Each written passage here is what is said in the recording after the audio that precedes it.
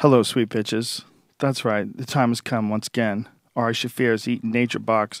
This episode is brought to you by LegalZoom. LegalZoom is a convenient way to deal with a lot of your legal shit that you would normally have to go to a lawyer to. Deal with it online and deal with it naked. You could be drunk. Nobody could stop you. You could say, after everything that you write, lies. You could say that, lies. Yeah. You could say, it's your call. You could curse the world. You could curse God himself. You could do whatever you like papers. as you're signing legal documents. You could be having sex and getting an LLC at the same time. No one can stop you. You have ultimate freedom because this all exists in the virtual world. You don't have to worry about pulling your cock out at the lawyer's office. Like, what if you were cool with paying your wife divorce money, but you wanted to jerk off as you signed the check? Yeah, just to remind yourself of what a pathetic fucking fool you are. You get trapped in these terrible relationships that you wind up being financially committed to these people that you really never got along with ever for the rest of your fucking life. And so as you're writing that down, you just jerk off all over his desk. I bet someone would want to do that. Someone would do it. Yeah. Can't do it. But you can do it at home. You can get divorced at home while jerking off. No one can stop you. You can get a will for $69. You can incorporate or form an LLC starting at $99. And 9 out of 10 customers. LLC, once you have an LLC, you can do whatever the fuck you want to the environment. No one can sue you. You can just I dump don't shit. know You can punch people in the if face. that is totally LLC, true. it's like a diplomatic immunity.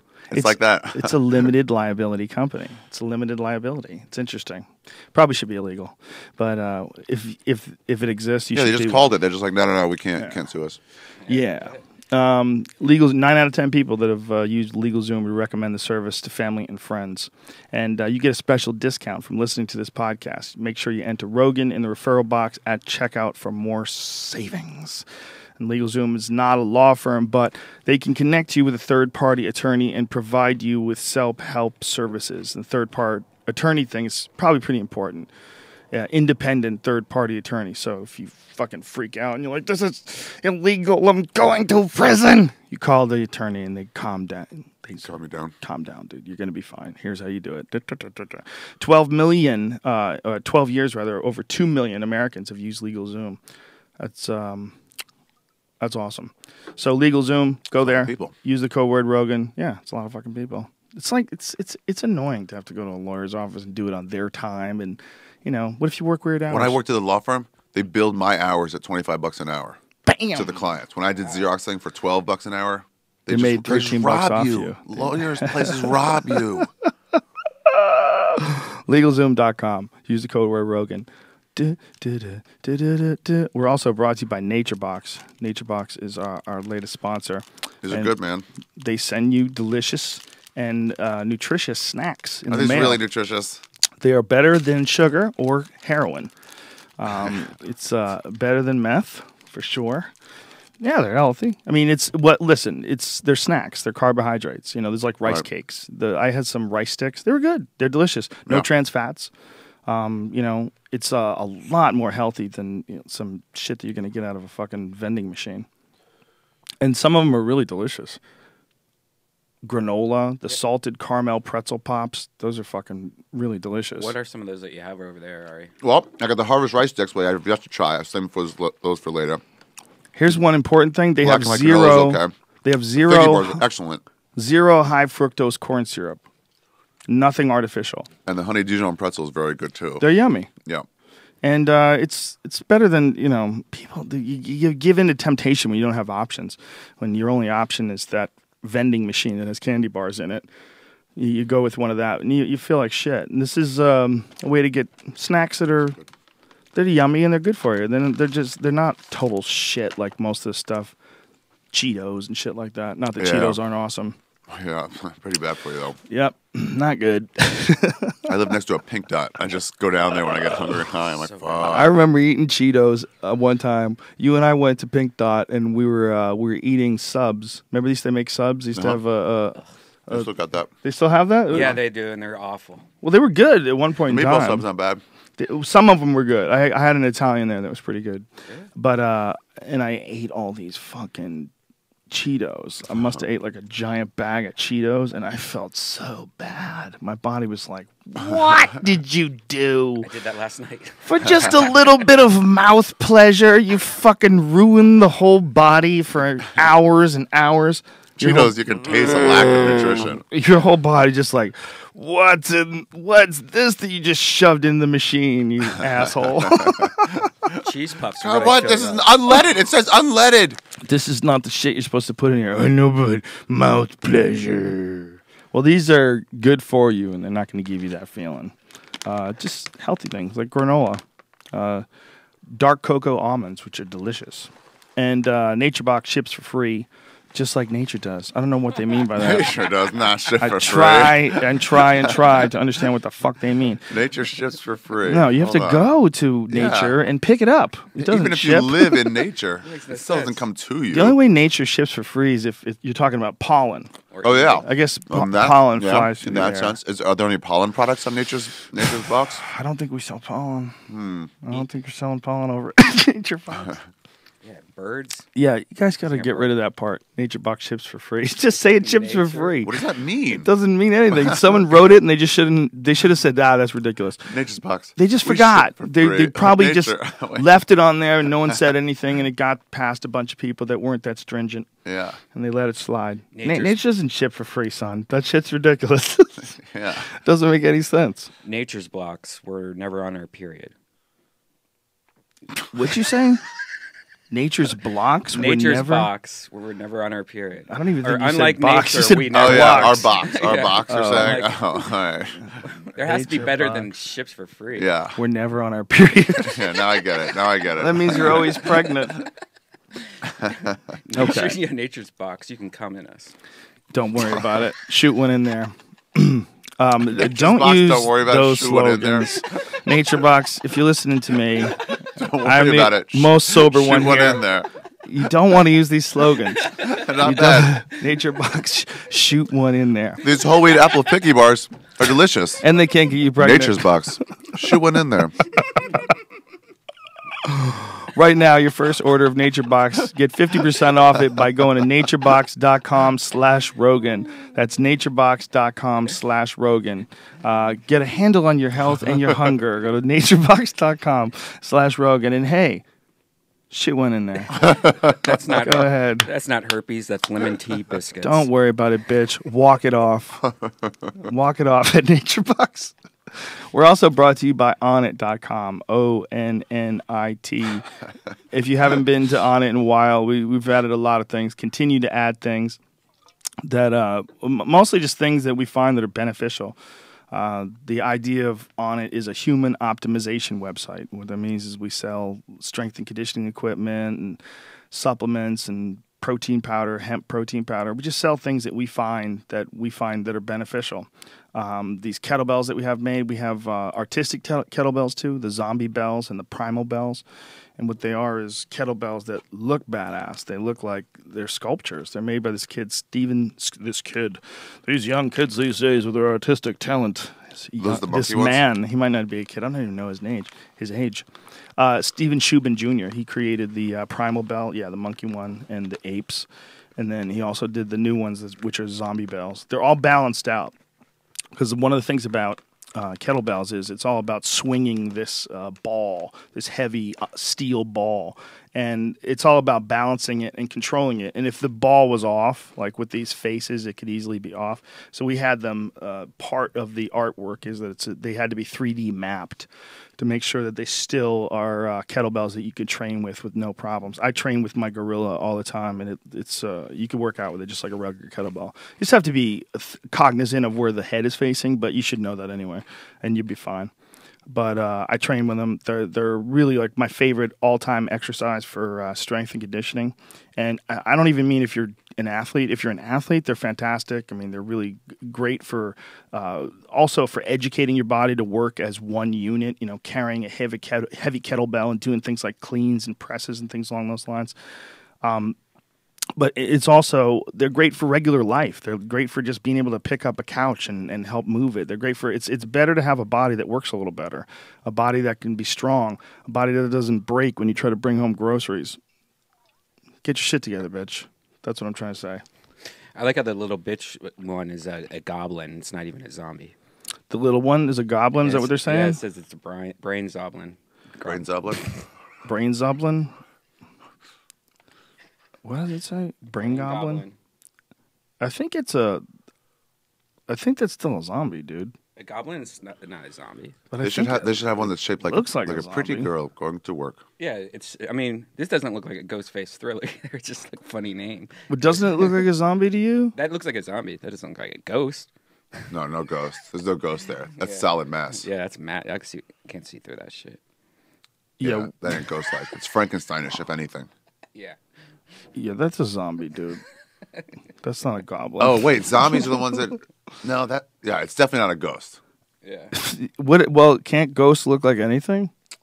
Who's to say? You can see through a ghost. Though. You know what's fucked up, man? It's really fucked up what they've done with vampires. What do you mean? They've given new rules to like vampires. Oh really? You can go out in the sun as long as Seattle. You mean? Well, two people did it. It happened twice. Once it happened with Blade, which I forgave. It was Why was ridiculous, Blade but I allowed forgave. to live? Why was he a daywalker? He's a half vampire. He was born. His mom was born. bitten, So- and he was born, and he became half vampire. Okay. Not like totally vampire, some weird sort of hybrid thing. But so Steven Dorff was the main vampire dude, and he could go outside with sunscreen on. Oh really? Yes. So dumb. It's so ridiculous. That's the worst. No, you can't. No, you better have magic or something. You can't just fucking put sunscreen on. You're a vampire, man. You burn instantly It into was some ashes. studio exec. So like, hey, we wrote this Yes. part. And like, but he's outside during the day. Like, we'll figure it out, writer. I don't remember So that just from the did that. comic book either, because Blade was a favorite comic book of mine. I was always a big Marvel really? comic book fan. I loved Blade. I don't even remember it as a remember comic Blade. book. Oh, he was awesome. He'd fight vampires and shit. He used a teak those. knife in those in all those books. It was cool when he showed up at that party. Dude, he was cool too. Look, man, I know I was supposed to fight that guy, but I'm a Wesley Snipes fan. I think he was awesome. Is he still in prison? No, he's out now. He's back doing movies again. He was awesome in Blade. Yeah. Apparently, he was completely crazy by the time Blade 2. I guess By the time Blade 2 came out. Audit.com, Rogan, use the code word Rogan. We're obviously doing a podcast. Fuck the music, man. Ari Shaffir's here. We don't have to do this. Yeah. Nice. By the time he was doing like Blade 2 or 3, apparently he was off the handle. Patton Oswalt wrote a whole blog entry about it. On meeting him, describing it. And he might have performed it somewhere. He might have performed it. I'm not sure. But I remember hearing about it, I think. holy shit, it was crazy. It was like Ryan O'Neal and him, and apparently Wesley was like, he was gone. He was, just off the deep end crazy on the set. And so they replaced him with what Patton called much cooler black guys. So they replaced him with another guy to Who film just some of the scenes. Did the scenes? Did like the martial fight arts scenes? stuff, and yeah. Because I couldn't deal with him. I don't know what the fuck happened. Wasn't he already sort of a movie star? He went crazy in between there and there? Yeah, I think probably some substances were involved. Oh, yeah. You That's know, always that. It's usually. It's always Yeah. that. Yeah. Then you see them like taking whatever, and you're like, oh. It's also, Oh, I don't think we can imagine what it's like to be that famous. I think for some people, it's just, and then you get hooked up with the wrong people in your life, and you're fucking around with the wrong friends and getting in It trouble. happens to and so many that. of them. Elvis. Yeah, it's a drug. Well, the nature of the business, like if you're you're a person who's in the limelight that heavily, like the nature of the business becomes very bizarre. The nature of your reality, you're getting around. Yeah, everyone treats you like a commodity. Well, we were talking about Justin Bieber, like how Justin Bieber, the kid's like everywhere he goes, people fucking freak out just to see him. Like he's like yeah. some weird alien. We can't imagine what the fuck I just sort of that's feel like. bad for him now. It's sort of, in a way. I mean, it's not an ideal way to live. It seems awesome. Like, don't feel bad. He's got all this money, but it's a crazy burden to throw on somebody. Brant Tobler told me he got into an elevator with Jessica Simpson, and she turns to the woman she's with and goes, "He's not supposed to be in here." As if like another What? human. Yeah, he was just going up to whatever his room he was in. No way. Yeah, Wow. Oh my god. yeah. Well, you know what though? Like, how do you start expecting that? This is would- wrong. It is totally wrong, but in her defense, to be her as a woman and be super duper famous, Yeah. she must be so vulnerable. It must be weird to the opportunity for a guy to get in an elevator with her.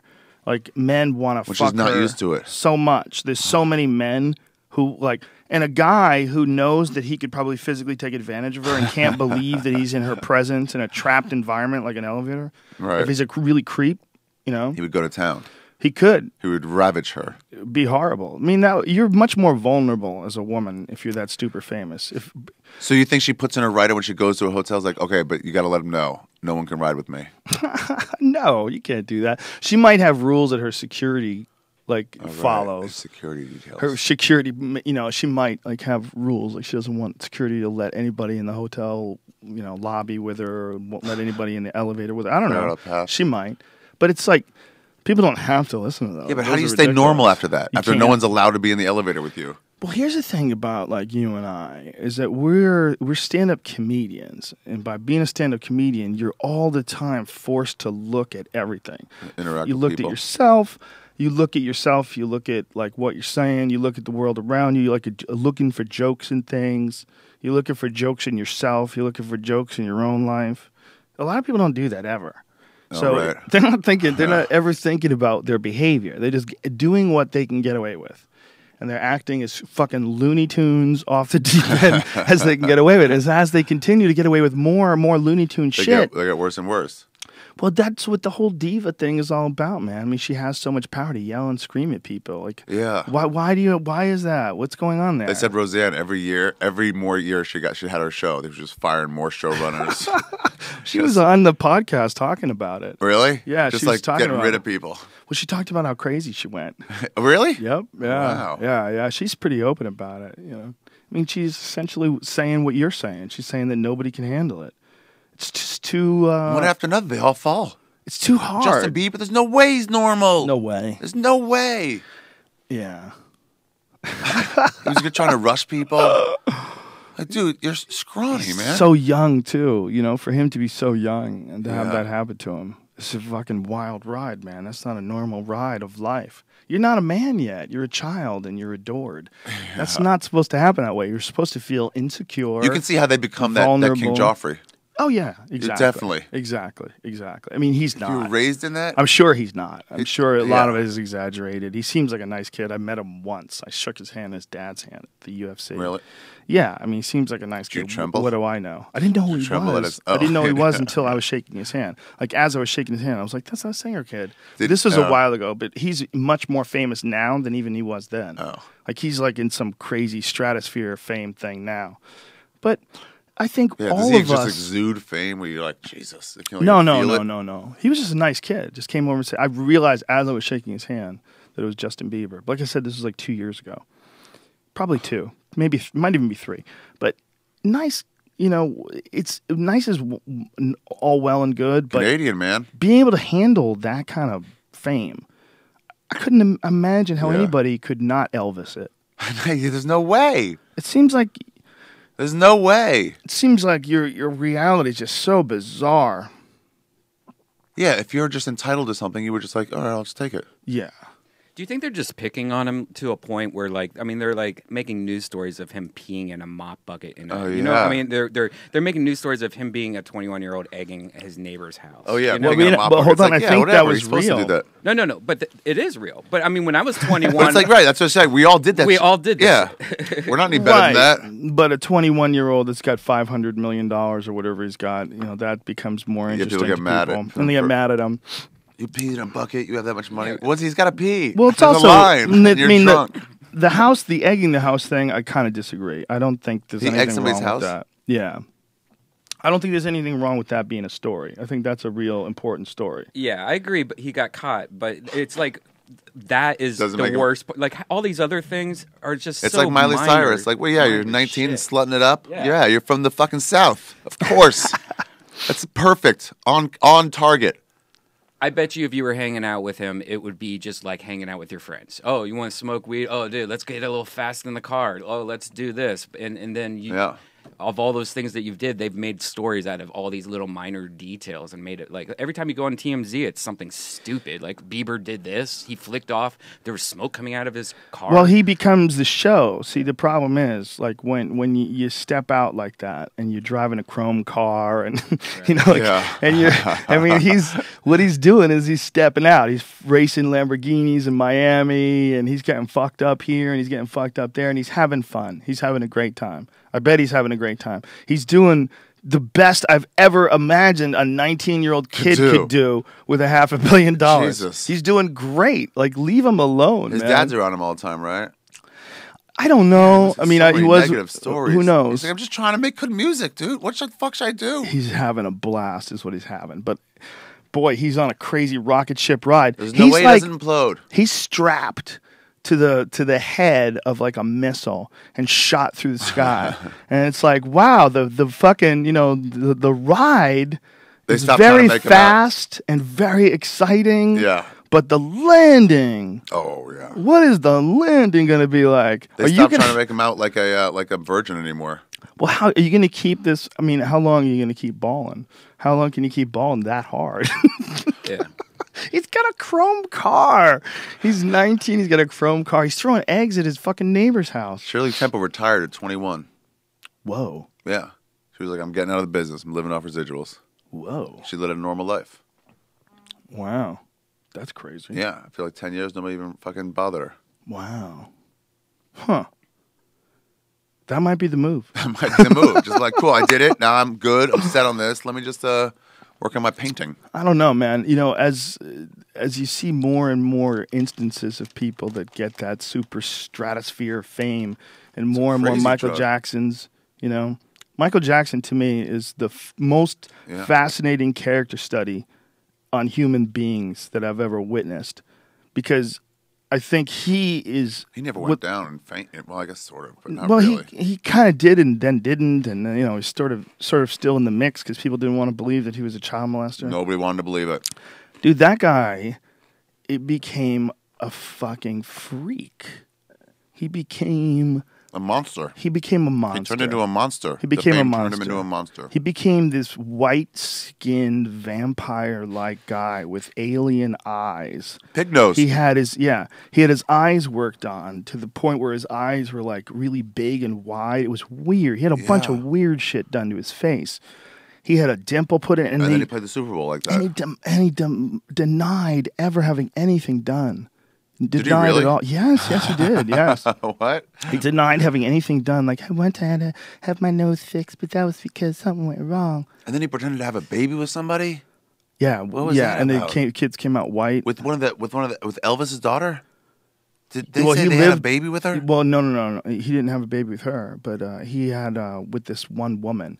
Supposedly, she was pregnant with his kids, and the kids came out totally white. Totally white. Completely white. Like, it's one of the weirdest things ever. And I guess you're supposed to, I don't know what you're supposed to question. Supposed to keep believing him. I don't know. The guy... Do you remember when he was going through that, when he was doing the interview in Vegas, and he was going through that, like, statue store? Yes. And he was like, I totally remember that. The fame is pretty nice. I'll have 2 of those, please. And and this guy behind him just leering, just like, all right, that's $200,000. Yep. All right, yep, that one's $150,000 each. Yeah. He's just tattling it up. He just keeps going, doing the interview and ordering shit, just walking through. It was kind of like a cry for help, man. Sort of. That video was kind of like a cry for help. What did that kid say?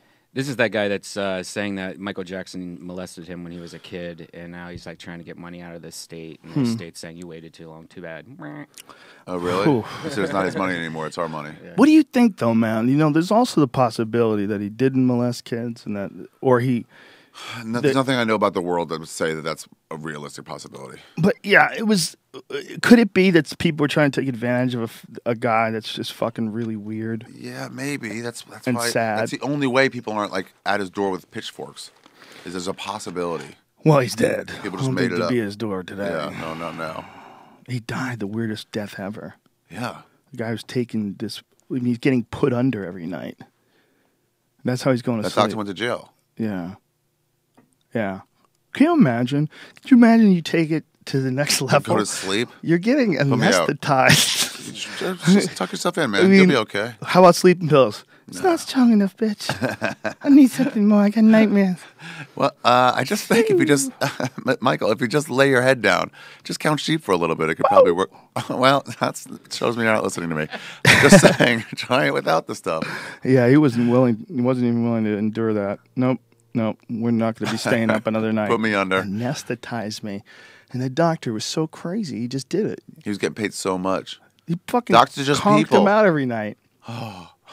But I guess that's super bad for you. I guess you're not supposed to. You're not supposed to cut out. Anesthetize yourself like every gas night. every night. It seems like that would be a no-brainer. Like, do you sleep? Yeah, so not really. Sort of. You're just out. I wake more refreshed. Well, isn't that like side effect of that particular type of anesthesia? What, it's death? like that. No, you wake up and you feel refreshed. It's like there's some sort of a trick to it. Oh, really? Oh, after like 30 minutes? I kind of remember reading that. I should probably pull it up. I think there was a particular type of anesthesia that he was into. When I got put out at Eddie Bravo's class, I felt so refreshed afterwards. That's different. Really? Yeah, you wake up, and I was like, when he was like, You're you not can get back in confused? there, I was like, can I really? I felt like rested. I felt like I napped for 30 minutes. Wow. So his anesthesia, do you guys remember what it was called? No. What do you mean? The type they gave him to him? Yeah, it was, What? The anesthesia that they got him with. Okay, propofol. Oh, yeah. Propofol. So let's look at propofol's benefits. Propofol. That's so scary. Yeah. Doing it even once. I can't go to sleep. What else you got? That's so crazy. But the I have a meeting at 10 a.m. We got to go to sleep. The idea that someone could get that far gone. They get that far gone where they just need to be put out. Do you think there were other doctors who were like, Michael, I can't do that? Like, get the fuck out of here. I guess. And so the guy doctor was like, all right, I guess I'll do it. I guess this doctor thought he was going to be able to keep him alive, and if he kept him alive, he would be still pulling money out of Michael for a long time. I mean, that's the only reason why it makes any sense that anybody would agree to do this is because they need money. Yeah. Or they want the money. There's a reason why it's not legal. It's not ethical. It's scary. It's scary that you can get a doctor to agree to just put you under every night. He took an oath. It's so crazy. Ugh. Yeah, I'm trying to jail. find the disadvantages. Disadvantages of going to sleep every night by the gas? Yeah. I'm just the disadvantages of using it. Yeah, let me hear him. It's just By the way, I'll be in Chicago at Zany's this weekend. powerful. Chicago Zany's, small club, cool place. Yeah, I've never been. Supposed to be one of the best clubs in the country. I've never been either. Really? Yeah, it's supposed to be one of those small ones, right? Yeah, it's real small. I think it's like less than 200 seats. Yeah. I think it's jammed though. I'm doing 3 shows on Saturday and 2 shows on Sunday. You love it. I fucking Yeah. love Chicago. Chicago's Cool incredible. vibe. Oh, the best. There's something fantastic about that town. I mean, this is a mess right now as far as crime, especially with young urban kids, like the gang warfare. and all Really? that shit. In Yeah, Chicago? it's horrible, like gang fighting and murders. A lot of that going on. That's unpleasant. Yeah, there's a lot of that shit going on. It's got one of the highest murder rates in the country. Really? Mm-hmm. Oh, Yeah, when I was there, I barely ever played there. You never played there? I know I have, but barely. Did you ever do it with me? I just did it with you at the Chicago That's right. Theater. Fuck, might ask you. That was like a week ago. I forgot. Yeah. It'll be all different material if you come out with me. I'm not going to repeat any of that stuff. Derf. There's a type of person that comes from the Midwest. You know, they're like they're like grounded, Genuine? in the sort. Yeah, there's sort of a genuine, grounded quality. Like there are a lot of hardworking people, a lot of people that have worked on farms, a lot of people that have families that worked on farms, people that came over here, their relatives came over here a long ass time ago. You know what I saw there once though? I saw it was one of the early days I went there with you, and there was this. They put us in a VIP area at those nightclubs, and some girl was flirting, and then she came in and sat with us. I was like, yeah, sure, yes, come on in. And then as soon as she went in, some girl behind the rope bumped her, and she just gave her this look like, excuse me, you need to keep out of here. This is my area right now. She just took it over. Wait, she kicked a girl out of it? Yeah, she was like, so confused. She just got invited into some VIP area and then Right. immediately started acting like she was better than everyone else. It's the first time I saw that in girl behavior. Oh, I see what you're Like she saying. was somehow the queen all of a sudden. Yeah, people can be cunty. That's not good. Yeah. I definitely explained that the least. You might be too high to talk right That's now. possible. My tolerance went down in New York. Might want to slow your roll. Yeah, the New York thing is a bummer, huh? Yeah. It's such a horrible way to live. For folks who don't know, all right? I mean, I'm not saying this like this is the way you have to live. I'm just letting you know. In Los Angeles, it is unbelievably, ridiculously easy to procure marijuana. Yeah, you just pull over. Yeah. It's essentially legal. Yeah. If you have a medical license, it's legal. If you A don't medical have a license is medical just a hoop license, to jump through. If you don't have a medical license, it's decriminalized. Right. So that's one of the things that Arnold did when he left office. So as long as you're not smoking weed and driving like an asshole, Yeah. it's pretty fucking legal. I mean, you do it. You're doing it in the privacy of your own home. Cops don't give a shit. They don't give a shit. I had a cop in my window giving me a lecture about texting with a half-smoked bowl like in the middle, and he's leaning in for like 2 minutes. They don't care. They don't care. They know what people are concerned with, especially police officers, is people that are fucking dangerous. Yeah. That's what they're concerned with. If you see a guy texting, that's dangerous. Oh yeah. You know, if you see a guy and his van looks like Cheech and Chong, that guy's probably driving really fucking slow. As the smoke leaves his cracked window, that guy's gonna be he's probably gonna be really scared to merge. But other than that, In Maryland, I couldn't figure. Even with my friend, we wanted to smoke pot, but we couldn't do it at each other's parents' house. So we had to, like, just get in the car. Like, they had no other options. but then your car smells like weed. That's Yeah. the problem. If you got to make that choice, you make that choice to smoke in your car's always gonna smell like weed. No, just for like 10 minutes. Bullshit. Unless you close doors right when you finish smoking. You get one of those pot smoking dogs, come there a month later, you'd be like, "Woof." It smells like weed. I found weed in my car on the way to the airport this time that was in there, like in the center console for maybe a year or two. How was it? I didn't try it yet. I was on the way to the airport. I always wonder if I know edibles lose their potency. They do. Yeah, they go away. It goes away like almost entirely. It gets to the point where they don't do anything. Oh. But they only have like a certain Todd McCormick explained it to me once, but I don't remember. I gave Tony some weed that was in the back of my fridge for like 3 years once. I was like, if you want it, you can have it. And he goes, yeah, it got me high as fuck. Wow. Yeah. Well, I guess maybe the dried plants, it's different than when you cook it. It's like the cooking aspect of it, I think, or the putting it into maybe. an edible form. Something about like Spiciness after, like, goes 6 away if you months leave or the top something off like too that. long. Does it really? Yeah. Like of what? If you like, let's say you have a thing of like that, the red sauce, not the sriracha sauce, but the ones with all the seeds in them. You ever see those? Oh, the spreadable yeah. kind. Okay, yeah, I know what you're talking If you take about. the top off that and just let it like oxygenate, Is that a lot of the scientific? spiciness goes away. No, fuck Really? no, it's just Really? observation. Really? Yeah. That's interesting. I don't know. You're the one who turned me on to that fucking shit. What is that stuff that you gave me? That bomb? It's a bomb? Oh. It's so good. My in a thing of God. spaghetti. He gave me this hot sauce that it looks like It's so like small. if you were like it even has like a nuclear warning sign on it. It has Yeah. like a little nuclear sign on it. And it's such a small bottle. You're like, what how horrific could this stuff possibly be? Everyone Like, always it's like, terrifying. It's such a small bottle. Like, how are they so confident to sell me that much hot sauce? Is it just that one pepper, that whatever? The ghost pepper? Yeah, ghost pepper. I don't know if it's ghost pepper. It might be that Capsaicin? Capsaicin, yeah. Yeah. Well, let's find out. See, the bomb, D-A. D-A-B-O-M-B Oh, you got hot it. sauce. Habanero peppers. Is what Yeah. That's it? No, that's not it. That's a different one. There's a There's death 3 of them one. there. The black one? There's Oh, the black little one, yeah. tiny death one. Whatever the little tiny death one is. That one? The final answer? What is that? There's a bomb dropping in the middle one. No, The that's bomb. is that it? But literally 3 drops into a plate of spaghetti and marinara sauce. 3 drops, and then mix up the whole thing.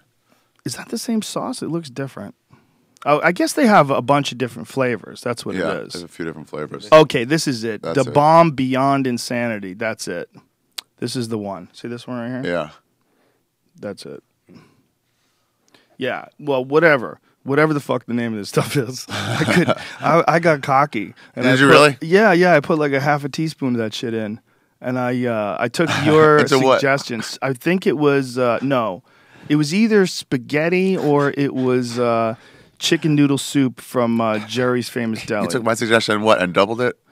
I took your suggestion and put it into spaghetti. You told me to put it in spaghetti. Yeah. I put it in noodles. I'm pretty sure that it was the chicken noodle soup because I get that all the time. But holy fuck, I was in agony. Yeah. I was like, this is the most ridiculous hot sauce of all time. It's got a good flavor to it, though. It does, but I went to war. Yeah. I went to war with my body. Under the eyes. You shit it out. It says habanero pepper enhanced with habanero infused flavor create a sauce measured at 119,700 Scoville units of heat. Wow. Wicked beyond belief. To give you context, a jalapeno pepper is 2,500. That is insane. 119,700 Scoville units of heat. It's so hot.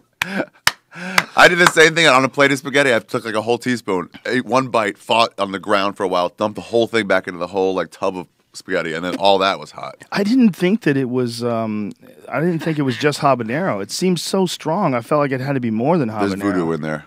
There's voodoo in there. I've had really good habanero sauce, and real strong stuff, but it was nothing like that. Yeah, that was so off the deep end. It's so good. You ever have El Yucateca? That's my shit. They said that at the griddle. That's my shit. The Mexicans know how to make the best hot sauce, period, dude. Yeah. Their habanero sauces, that El Yucateca, it's delicious. It's hot, but it's also really delicious. Like, I put a lot of that shit on my eggs, and it's got a lot of heat, but it's still, the taste is so good, Yeah, a lot of people don't understand that. It's a lot about the taste. Yeah. It's the pain that goes with the good taste. Yeah, you don't want to just suffer like an asshole. Yeah. I love when do you ever get challenged when you put a bunch of hot sauce on something? People are like, drink this whole thing then. Drink this whole thing of Tabasco. And you're like, I'm not trying to win a challenge. Yeah, what? Come on. It's like your dad, if he catches you smoking a cigarette, wants you to smoke the whole pack. Listen, bitch, I just wanted to try cigarettes. You have to fucking stuff them in my face. Yeah, smoke the whole pack. Did you hear about CVS? What happened with CVS? Oh, they're not going to sell cigarettes anymore. Not going to sell tobacco products I at all. think it's weird that they did anyways, or how they sell alcohol. Yeah. They sell alcohol, and it's supposed to be a place to get medicine. Yeah, this is what I thought. For the longest time, I was blaming all these Philip Morris, like, oh, they know it's addictive, they're still fucking putting it out there. But then you're like, oh, what about the people selling it? Yeah. They know, too. They've read the stats. They're just making money off it. They could easily do what the CVS is doing. It's so weird. Especially in pharmacies. Well, it's weird, man, because there's part of me that says, hey, I want to be able to buy cigarettes if I was an idiot. If I was an idiot and I decided to start smoking cigarettes, I'd want to be able to buy them. I don't give a fuck if CVS sells them.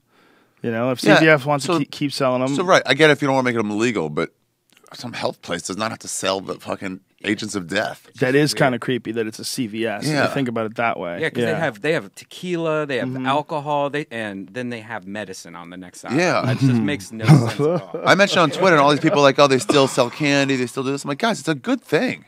It gives people less, like, direct access, easy access to a harmful product. Yeah. It's just good. And somebody's like, well, they're just going to get all this business from the insurance companies now. And it's like, yeah, they should get rewarded. They should get rewarded? Yeah, when you do a good thing, it's nice when those people get rewarded. Doesn't make it bad. The idea that you could just sell things that you know are going to kill people. It's pretty fucked up. How are they not held liable? I mean, it's not even something that gets you. There's something about, there's a willingness when you decide you're going to drink, Yeah. Like if we're at a comedy club, like, you want to do shots? All right, we're doing shots. There's this thing that happens when you decide that you're going to drink that is beneficial. There's camaraderie in it. There's like fun in it. Yeah. There's happiness to it. There's a warmth. If you're doing it right, you can enjoy the experience of having a couple of drinks. But the experience of smoking cigarettes is just death. It's nice. It's nice when you're getting a good circle of people. So good. Yeah, but it's not changing your fucking state. I mean, it might be giving you a little bit of a stimulation, right? It gives you a stimulant sort of effect, right? Yeah. That's what they say. Like, it seems it's a friendly thing. That's when it hurt me the most, is not smoke. When you see like Freddie saw like a bunch of people just in a circle, I'm like, I want to be part of that social circle. Yeah, there's a thing people do. Like, people like to do that with cigars.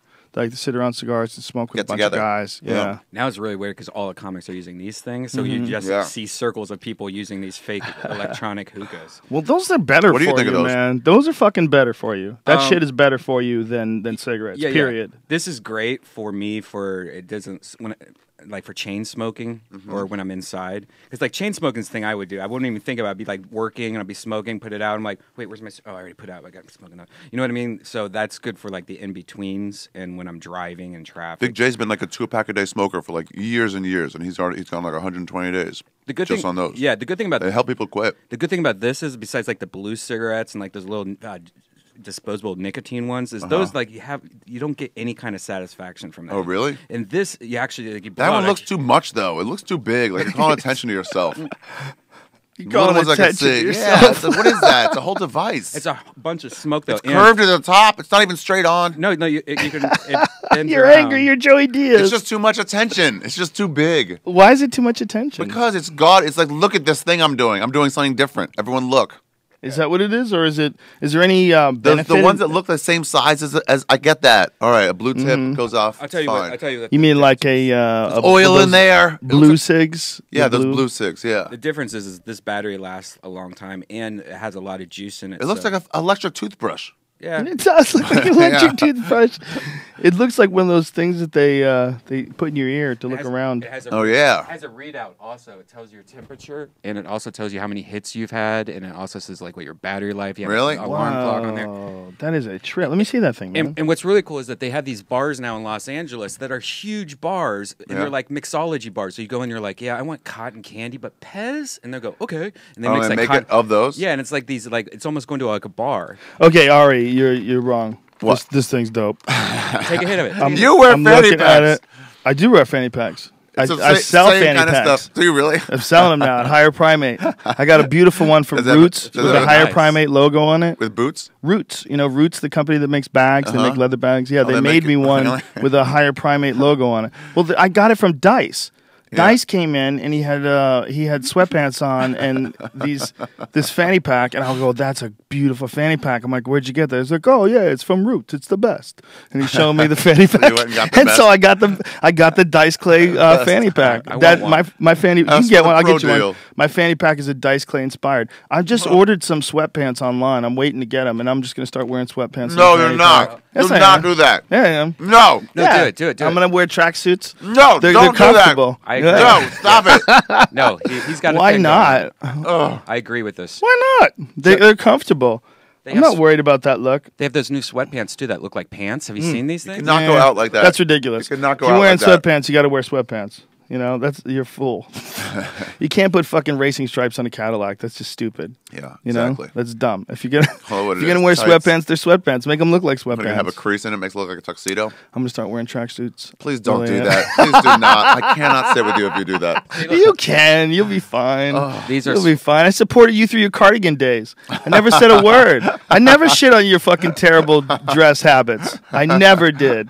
How dare you say that you wouldn't support me for athletic wear? That's just preposterous. If you're doing athletics, I can see it. Well, I'm an athletic guy. I like to move around. You just break out into a I need some clothes that don't hold me down. See, these are sweatpants, but they look like regular pants. Oh, that's nice. I would wear those. See, look at that. I'd wear those. Yeah, I actually would love to wear those. Yeah. That's actually, it seems like something that I would wear every day. Those do not look like sweatpants. You're looking at right at his cock, aren't you? You can't help it. I looked at it. I looked at it for a full 3 or 4 seconds. This is Joe, and he's going to be wearing Cookie Monster sweatpants. That's me. Badger soft pajamas. Beautiful. It'll be covered with cat hair. Show you how much of a beta I am. I'm all for the tracksuits. I think that needs to make a comeback because I hate wearing jeans. I hate wearing jeans, man. Jeans suck. We're so concerned with what kind of clothes we wear. People who are like really into style, they're always annoying. They're almost always annoying when they start talking to you about this is Gucci, this is Fendi, this is a Ralph Lauren. My artist friend told me that all these older artists now they're getting a little successful and they have like sleeves, but they're like, oh, I only wear these type of shoes. There's nothing wrong with being into clothes. There's nothing wrong with enjoying. I think clothes are artwork. Yeah. Don't get me wrong. But there's people that are like really like obsessively into style and like kind of snobbish about it. That's like a weird thing to give a fuck about. You give a fuck that this guy has paint on his pants? Like if you and I are hanging out and you have paint on your pants, I could give 0 fucks. Is that like a better thing? Whatever you want. No, I'm just saying if you choose to wear a type of shoe or you choose to wear, like I make fun of Callan's shoes all the time. In Portland, you can wear anything you want. You should be able to wear anything you want everywhere. But someone who's like into like rigid style, like, oh, that's out of style. That's out of style. Says fucking who? I don't know. Says fucking who? You tell me what the hell board decides what's in style and not in style. Wear whatever the fuck you want. If you want to wear some sweatpants, wear some fucking sweatpants. And anyone who cares is an idiot. You fool. You care that guy's walking around in sweatpants? Why do you give a fuck? Why would anybody care even slightly that someone's walking around wearing sweatpants? In the office? In the boardroom? What do you give a fuck? Well, you have to wear that weird, stupid outfit that you wear with these stiff corners, these sharp edges, and a tie around your neck, and cufflinks that are so fucking stupid. You have to stick some metal extraneous pieces in there and tighten up. It's better without the buttons. Links, because your collar folds over. Get the fuck out of here. That's ridiculous. With your shiny, stupid, hard-soled shoes. Why do you have wood in your shoes? The bottom of your shoe is wood? Really? There's wood in your shoe? What is it, fucking 1812? Are you living in Denmark? You have clogs on, you fuckhead? It's ridiculous. Why would you have leather, shiny leather on the bottom of your toes? Do you know how slippery and stupid that is? I can't scuff them at all. What's with the tassels, you fucking half-wit? They put tassels You like on 'em. tassels in the front of your shoes, you idiot? Like that. Man tassels. What is that, extra fancy, you fucking They're tard? They're leather tassels. It's so childish and silly and ancient and retarded and dumb. Who cares how you dress? You know, I just all summer long in New York. I would put on flip-flops, shorts, no shirt, and just get high and walk around. Is that cool to walk around with no shirt? No. It's not. No, I mean, it's allowed, but it's even not homeless illegal. people don't do it. But it's not illegal? I mean, no cop bothered What me. about women then? Can women walk around topless? I think they have I know separate that's been fought for, right? In Columbus, Ohio, you can. Portland, you can be topless. Look at his little tassels. Really? Portland. Yeah, these tassels. Yeah, Oh tassels. my God. Yeah, that's you a style, fucking- man. It's tassels on top of tassels. It Oh looks my like a saddle. God, you need ayahuasca. if you wear tassels on your shoes, you need ayahuasca. You need I've had shoes like that. Shop Mother shoes. ayahuasca to take you away. Have you ever done that stuff? Ayahuasca? Yeah. Still have not. Yeah, me neither. It's a more prolonged version of a DMT trip that apparently doesn't quite get to that DMT flash level. Really? But it gives you sort of this weird spiritual insight thing that you don't necessarily get with DMT. That's the way it's been described to me by my friends who've done it. It's hard, like, when you're trying to relay experiences, everybody's is very different. So, like, if you haven't personally experienced it, it's hard to try to put into context what they're saying, like how they're describing something. You really have to It's hard to experience put into words. So one of these days I'll have to do it. But the DMT flash, everybody that I've talked to or I've tried to like piece together what they say about their experiences, Yeah. it all seems like we're all Similar. talking about a similar place. But it's hard to, it's so wacky that it's hard to put into like any context in the real world. So the words that you use are all the wrong words. That's what I talking about God and the voice of God. Like, there's no voice. It's not like that. There's no arm of God. There's nothing that we can comprehend. If it isn't, you know, when you do that, if it isn't you actually communicating with something, if it's all happening inside your head and it's all imaginary, Yeah. goddamn, your brain has some untapped potential. Oh yeah, probably. 'Cause if that's in there, if that really is just our collective minds in there, or really is just the depth of the potential of human thought and your ability to hallucinate or imagine things, or your imagination in itself, the very mechanics of your imagination creating all these crazy illusions, and if that is the case, like, wow.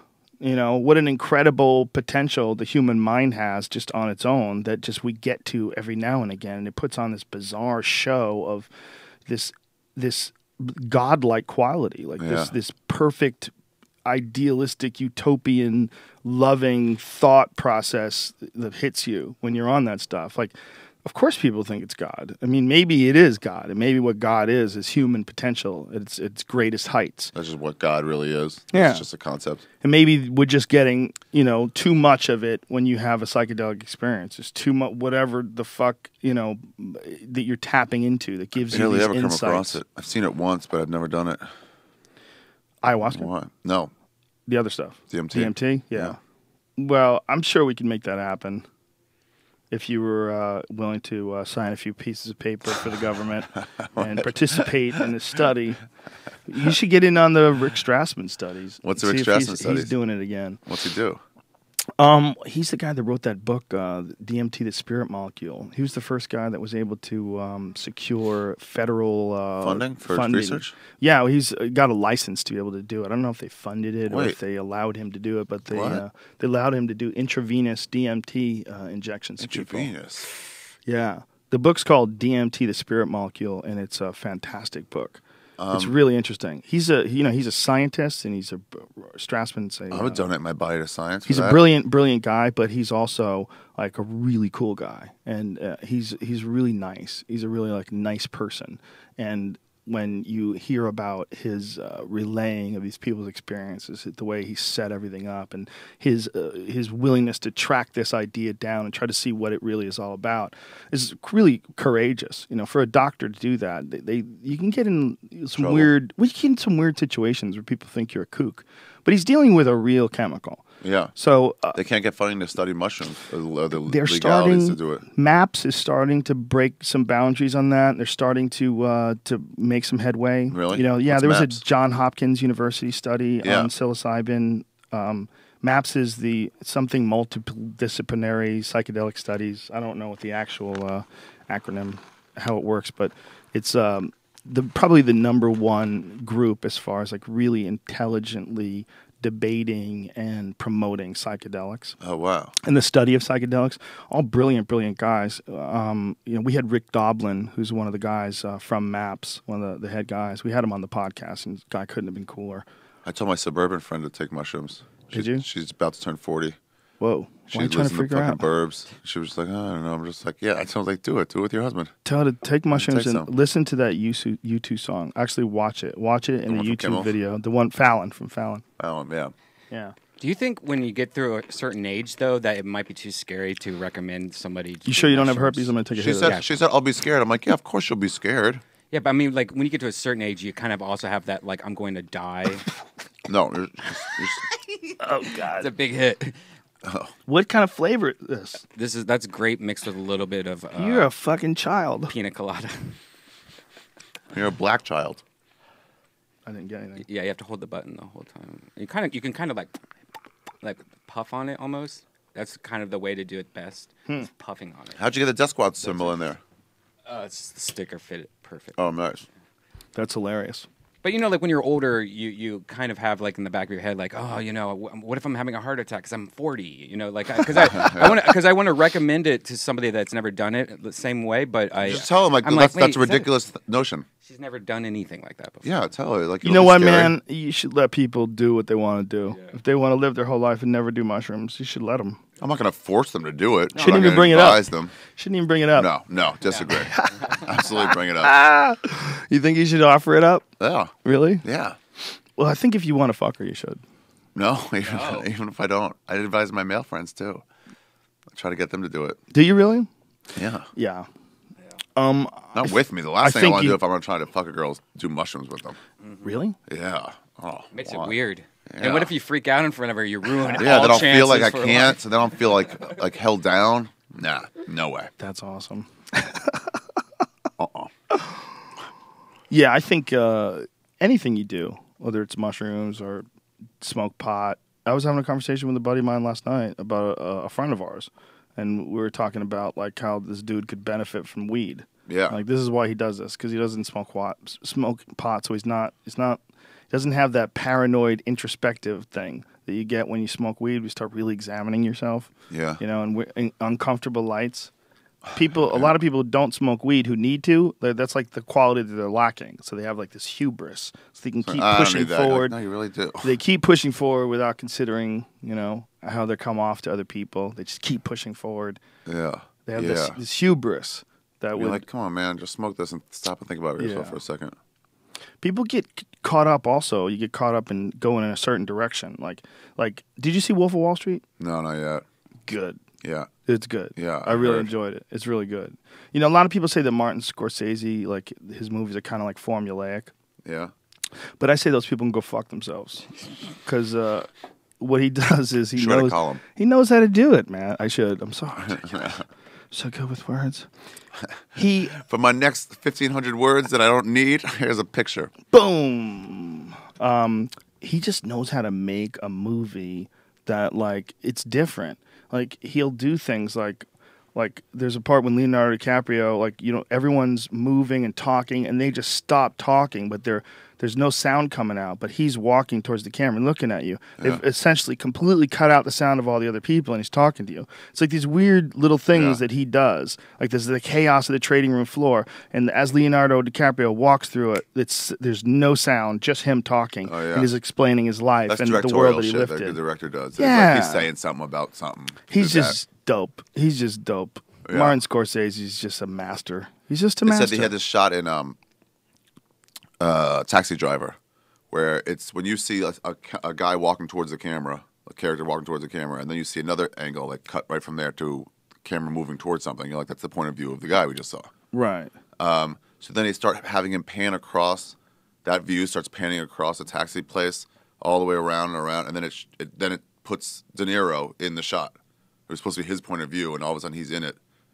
And he just does stuff like that. To like say this shooting is just as crazy as this character is. Yeah. You know what I mean? It gives you that like deeper shit. Gets you feeling loopy. Yeah, there's such an art to filmmaking. You know, I don't have any desire to ever do it. No, but it seems like a lot of work. Oh my God, it seems like so much work. But I appreciate the shit out of it. You know, I really, really appreciate someone who's really good at it. Someone who just really knows how to make a movie that you go to see and you go, fucking hey.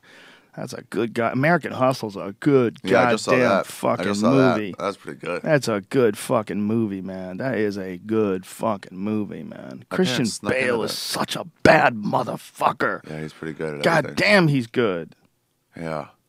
Do you ever see The Machinist? And those women were fucking fantastic, too. The chick from The Hunger Games. Oh, yeah. The redheaded chick. God damn. Fantastic. Did you see it, Brian? What a movie. No. Bradley Cooper was awesome. You haven't seen it yet? I don't see movies unless I have a girlfriend. I just never think about it. Oh, yeah, I know what you mean. Ladies, you hear that cry for help? Don't let another season go by without Brian Redband finding a girlfriend. Next. I live a totally different life when I'm in a relationship. Like when I'm not in a relationship, I don't do shit. I don't watch TV. I don't watch movies. I don't. What do you do? Play with dogs. You just don't do anything? Furious masturbation from the jump. The alarm clock goes off. The lube gets squirted, and we begin the race. That's what it was. Could be. How many times you can masturbate in a day? What do you get to? Probably like 3 or 4. To orgasm. No, you could do more than that in a day. You started right away. Yeah, highest is about 5 or 6 for me, I would say. You could get to 7 to 10, I think. Yeah, but by the end, what the fuck what kind of madness? It's mostly just liquid. I would be afraid of that madness filling my head with seeds. What do you mean? Like if I beat off 7 times in a day, what with the things that I need to think of in order to come after times 5 and 6, what are the madness, the fucking crazy savage genes that I have to tap into to get my last load off? Start off slow to give yourself more room. I don't want those thoughts. Start off by like smelling your wife's pillow. I don't want those thoughts, and then Ari. move up from there. I don't want those thoughts. I don't want to hit cum number 7. That's a person I don't like. It would start to hurt, but you have to keep going. I don't like that person. I'm just gonna fucking figure out how to come.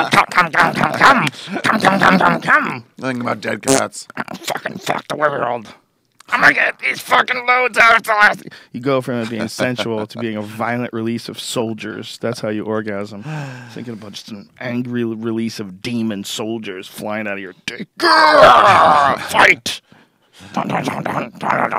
Those boner pills make me masturbate a lot more. Really? I'm sure. What do you take them and then strike out, and then you're like, oh well. No, they just last. Here I am with this boner. They last for like 24 to 48 hours. Have you ever looked up like what happens if you take that stuff a lot? Nope. You never even looked into it, huh? No, I get pretty nervous. I went off Propecia. Proscar, whatever it was. That they take that finasteride. I read a bunch of side effects, and it was like depression, all stuff that maybe, I don't know, I think maybe it's stuff was caused by that. I think... Is that hair shit? Yeah, I had a bad reaction to that stuff. It killed my boners. They have boneritis in there, too. It killed my boners, and it also made me... it made me more tired. Oh, really? Like when I would work out, I didn't have as much endurance. Yeah. When I got off of it, my boners came back with a vengeance, and I felt like I had more energy training. And I was like, man, I wonder if that's affecting me in an extreme way. Like everybody has like a different reaction. It changes the way it processes testosterone. Yeah, dihydrotestosterone. You see, but everybody has a different body's reaction. It's so weird, you know. Like some people, they're allergic to certain types of antibiotics, or they're allergic to penicillin, or they're allergic to, you know, people get weird rolls of the dice with your bodies. It might be that my body didn't react to it very well, but I know I have a buddy who's on it. There's no problems with it at all. Yeah. He's been taking that shit for like 10 years. Probably most people don't. Yeah, for me it was a problem, but I didn't realize it was a problem until after I stopped taking it. When I stopped taking, like I ran out of it, and all of a sudden my dick was like woken up from a coma. I'll just commit to going bald. Just shave your head, man. Hello. Your head was. You looked great when you shaved your head. No, I did not. Here we go. Yeah, you did. I did not like the shaved head. Well, you don't have to, but I'm telling you, you look great with a shaved head. We're all going to have shaved heads in 5 years. Listen, there's a reason why the monks did it. It's an I don't give a fuck move. I mean, for me, it was a matter of aesthetics. My hair was getting so gross. It was got down to the point where, like, you shouldn't keep getting haircuts if every time you get your haircut, your hair still looks like shit. Yeah. That's like, what am I paying you for? Chop all this shit off. But I would have done it now that I've done it. Yeah. Now that I've done it, I would have done it a long ass time ago. It's the easiest way to deal with it. Like, you got a round head. Yeah, it works. Yeah. I got a good head for being bald. But getting your like haircut is so annoying. Having to schedule that time out of your day and sit down and listen to some nonsense. I had a cool hairdresser for a long time, my friend Gabriella. So she was a hairdresser from the news radio days. Really? She's really cool. Cool Italian lady from New York. So we've been friends for a long time. So I used to actually enjoy. She probably kept me from cutting my hair off for a long time, just because I enjoyed hanging out with her. I'd go to see her like once a month. They're the coolest ones, man. On a shoot, the wardrobe stylist, the wardrobe and the hairstylist are the only cool ones. She's funny. She's a funny New York, like hard ass, cool lady. The makeup people always hate me because of you, Joe, because you always had that rule of like I never put makeup on like on TV shows and stuff. And so about twice I've had to say no makeup, I don't do that. And they're like, "What are you talking about? You have to." And I'm like, "No, you don't have to." They tried to get me the other day when I was doing Fox Sports 1. I go, "Nope." They're like, we're just gonna put a little powder on. I'm like, "Nah, that's all right though." Like, this is what I look like. Yeah, this is exactly what I look like. That's what I said. Let's not play games and pretend I look different than I look. That's crazy. Like, you gonna smooth my skin out? What are you gonna do? I let them do what they want. You gonna light me funny and soft like I'm an angel? What are you gonna do? What the fuck are you doing? Uplighting. This is look, man. No one's perfect. This is what I look like. What do you look like? Hi. Hi. Let's talk now. Fucking relax. You don't have to put makeup on people. She got mad though. She got upset. Like, look, this is my job. If you don't get makeup, they're gonna stop hiring me. You know what? People are still gonna want makeup. So there's nothing wrong with makeup. I wore makeup every day when I was on news radio. Really? Yeah, every time we filmed, they put makeup on me. Yeah, they just want to do it. I couldn't say no. Then who was I? They would anything I did to be a dick. What? Like, I was totally replaceable. I was totally replaceable. Did I was you replace nobody. Ray Romano on that show? Yeah, so I actually replaced the guy who replaced Ray Romano. So they took Ray Romano was booked for the pilot, but they didn't shoot the pilot with Ray Romano. No, this is what happened. Yes. Ray Romano was booked for the pilot, and he was working, but they decided somewhere in the middle of Ray's they weren't happy thing. with what's happening. I don't know if they weren't happy with him or they decided to go a different way with the character, and he was right for their original idea. Like sometimes just last minute, like, we got to make a switch. You're out. Let's go. Well, in the beginning, when they're coming up with ideas and they're throwing the ideas around for a pilot, it's not uncommon for them to change a character. They decide they need a different dynamic. They have all these different dynamics, and Ray was more of a laid back sort of a dynamic. Like, that's who he is. Well, when you see him on the show, he's like a laid back sort of a guy. And I think they wanted someone who's a little aggressive, someone who's an idiot, who's like a male idiot that was going to do aggressive, stupid shit that leaves room for funny. So I got lucky. It was like I came along after Ray was replaced by another guy. But they just had a fill-in for the guy? He was in the pilot. The other guy was in the pilot. But he didn't think he had a full-time job. I don't know what he thought. I don't know. I don't know if maybe he was pilot with another fixer guy. Yeah, maybe if he was really good, they would have kept him, or maybe if he was what they were looking for, they would have kept him. So then they did. What's the funny thing about the audition? Yeah, is that the first stuff that they wrote, it was really interesting because it wasn't that funny. It was like more like matter-of-factly, or it was more like setting up a character. You know, it was like there was no the jokes in them were very subtle. It was like a behavior sort of a piece. And a lot of guys like totally like tried to overdo it and try to make it like really funny. It just wasn't really funny. And they were saying they did that. The writers did that because they wanted to make sure that no one would try to ham it up. Oh, really? Like if it's funny, it's funny. You know, like say it to make it funny. Like you know how to say it to make it funny or not. But if it's not funny, don't pretend it is. You know, you can't everything doesn't have to be a joke. Like some things are not a joke, and some things are a joke just because you're creating a character. Like you know that character, so when the character does like typical things like that character would, it was like a joke of recognition. Right. You know? Yeah. So then the second time I came in for the second audition. When I see a penny on the ground near Barris's feet, I'll always go pick it up. Yeah. I won't call Ted. I'll just pick it up and like put it in my pocket and let him go like, oh my God, I just saw it. Well, you guys have like routines that you do. I'm saying we have like go-to things. Yeah. Based on what you know already. But the second time I went in for the audition, Yeah. they wrote something really funny. I was like, whoa, this is hilarious. It was really good stuff. So then, you know, they had narrowed it down to a group of people that they thought were, you know, not going to ham it up. Yeah. And then they gave the smallest group, the remaining group, shit to be funny with. Oh, right. Yeah. So they were super Who else was close intelligent for it? guys. I don't know. I didn't know those guys. Oh. There was just a couple guys. But I remember there's one thing that gives you confidence.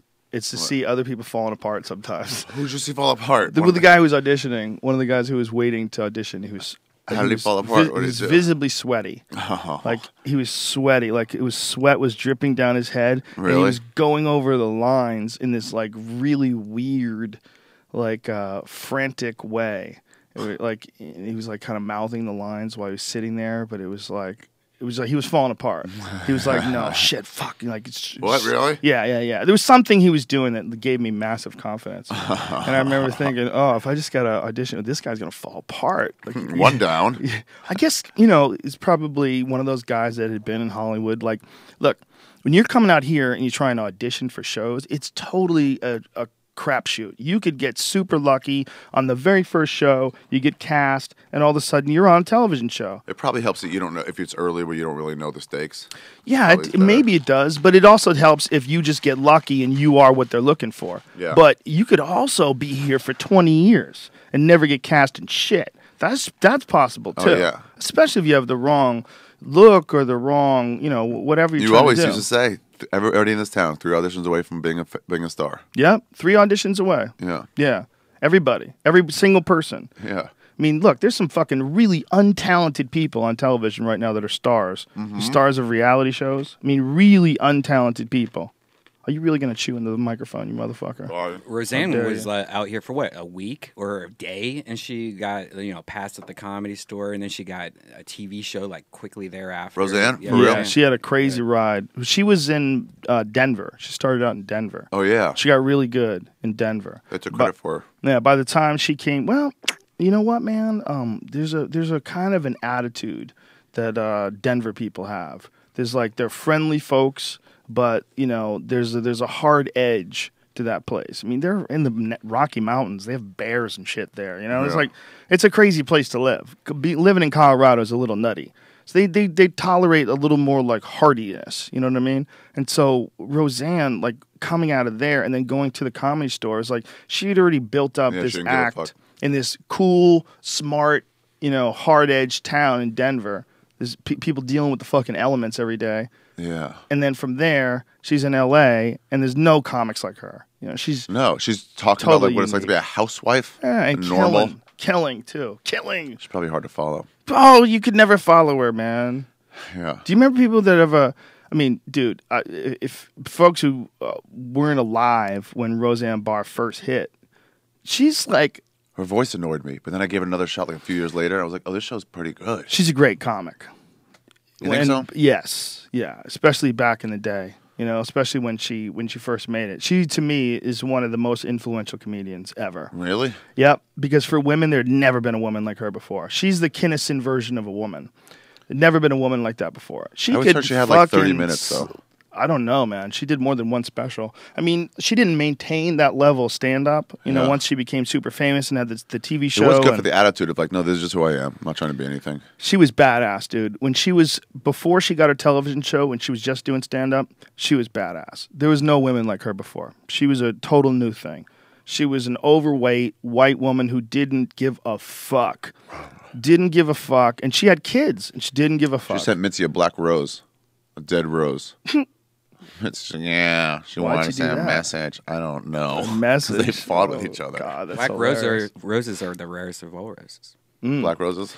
Well, it's a nice thing to send then. Yeah. Unless it's voodoo attached. Oh, maybe it is. She might have some voodoo on it. Roseanne believes in a lot of wacky shit. She's out there sometimes. Oh, dude, she's so out there. She's like Area 51 She won't touch hands, out too. there. She's one of those.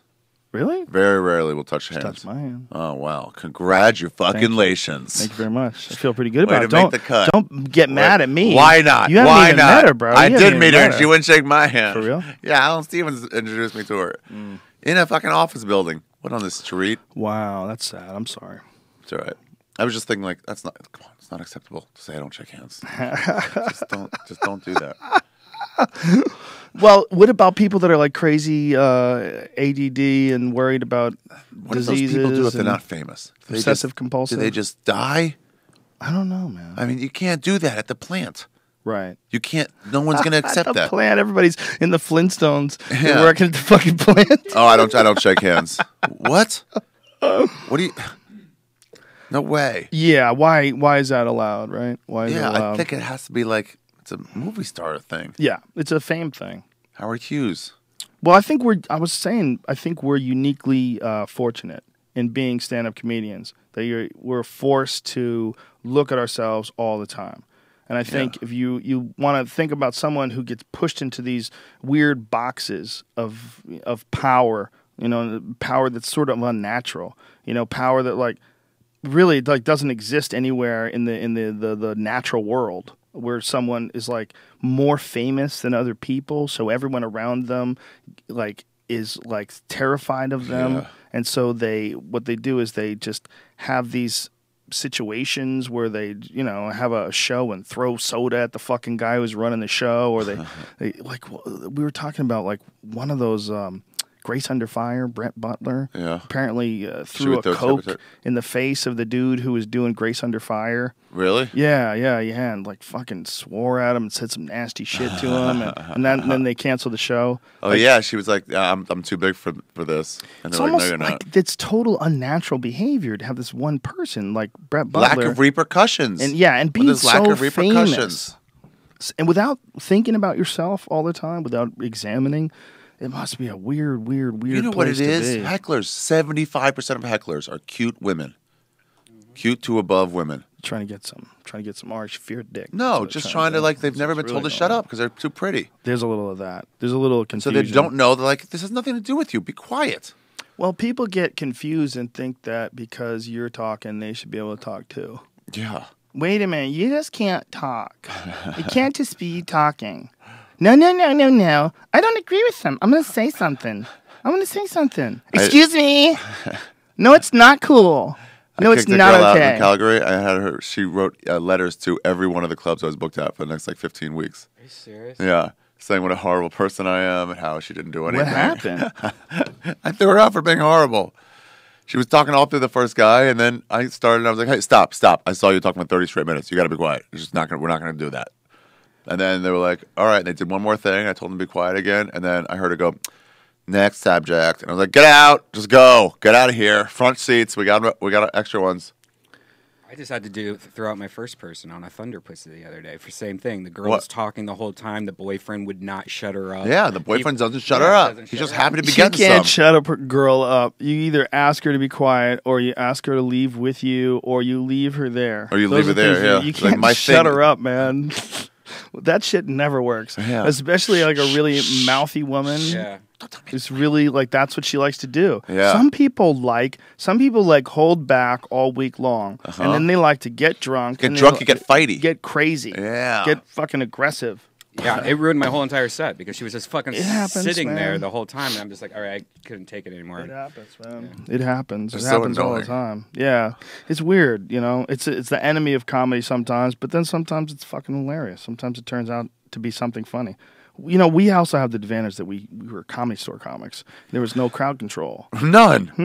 Zero. Like people would say, like I would do like a show and someone would heckle and it would go so well. People would say, "Was that planned?" Like, tell me, was that guy a plant? I'm like, no. Where'd you come up with all that stuff? Like, when you start out at the Comedy Store, you go to war.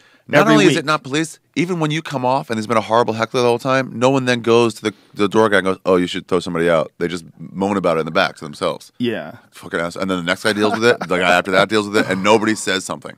Yeah. It's hilarious. I'm guilty of it too. That place was the worst. Yeah. There's no Sam place. Tripoli always thought that people were. He was like, "You throw him out if he was talking to the mayor, but not for me." There's also an extra douchiness to that place because it's in Hollywood and it's a famous, iconic building. So you would get these people that were like, there's an extra level of douche that you get from people that are like in show business that are douches or trying to make it in show business. There's a lot of people that give attempts at show business and they're really insane and it doesn't go well for them. And so they'll be at a comedy club and they'll see someone doing something and they decide in their insane head, I'm still good. Not only that this guy ain't shit and I'm better than him, I could be funnier than him. Yeah. Like I've heard people. It's like you're a mattress salesman. I've heard people. You don't in do the this audience, anymore. I've heard people. Well, there could be a comic or there could be an actor in their mind. Yeah. But it's just this extra douchiness of people that are out here. Yeah. You know what I mean? It's like it's not an unchecked douchiness that you don't find that often in the East Coast. It's a different kind of douchiness. Unchecked. Yeah, unchecked. Like, what the fuck is wrong with you? Yeah, nobody they don't have friends. They don't have people that go, shut the fuck up. They Like, have listen drunk to the way you're hecklers in acting. Boston, though. It's a different kind of drunk heckler. Yeah, it is different. It's like out of control drunk. They're savages. Yeah. They're just like They're not even making. They're all blacked out already. They're the descendants of wild savages that came over here on boats before there were movies. I mean, just stop and think about that. They didn't know what the fuck was over here. These people are crazy. The genetics of the first Irish that came to America, maniacs. Who would get on the boat and survive Who the fuck would do that? Hey, we're thinking about going on a boat to a place that we can't really describe because, we don't have any photos or anything because they haven't invented cameras yet. But it'll take a few months. Because they haven't invented cameras yet. It'll take a few months and hopefully we won't die of starvation. And by the time we get there, I mean, hopefully the savages won't eat your babies. They won't shoot arrows into us. By hopefully, I mean they will. They will eat a lot of your babies. No, hopefully they won't. You like your babies. You don't want them to get eaten. Otherwise, you can't spread your seed across the country. Wait, so when did we make enemies with the Indians? Why did they attack and they just like steal the women and stuff? Listen, everybody that lands in a country and invades a country is an attacker. Yeah. You might not think of yourself as an attacker. You think of yourself as a colonist, but you're an attacker if you run into people that were already there. And we're like, it's no, just we're that good. simple. Yeah. And you can say, well, hey, they should make room for us too. Okay, maybe, but maybe they don't want to. Because it's theirs. Yeah, and if you show any aggression to them and you're taking food out of their children's mouths. We got to get these things out of here. Yeah, and then there was also the fucking treaties that were broken and all the horrific crimes that they Here's some smallpox blankets for you. Oh, yeah, all the horrific crimes that were perpetrated on the American Indian. I mean, God, you start and hear those stories and think about it, and you hear about the slaughters and the fucking mass genocide and just the numbers. Yeah. You know what? Australia, they're respectful of the Aboriginal people. Yeah. If one Aboriginal kills another one, the white people don't deal with it. Really? Like, you guys, it's on you to deal with this. You know what freaked me out when I was Because there? they have their own justice system.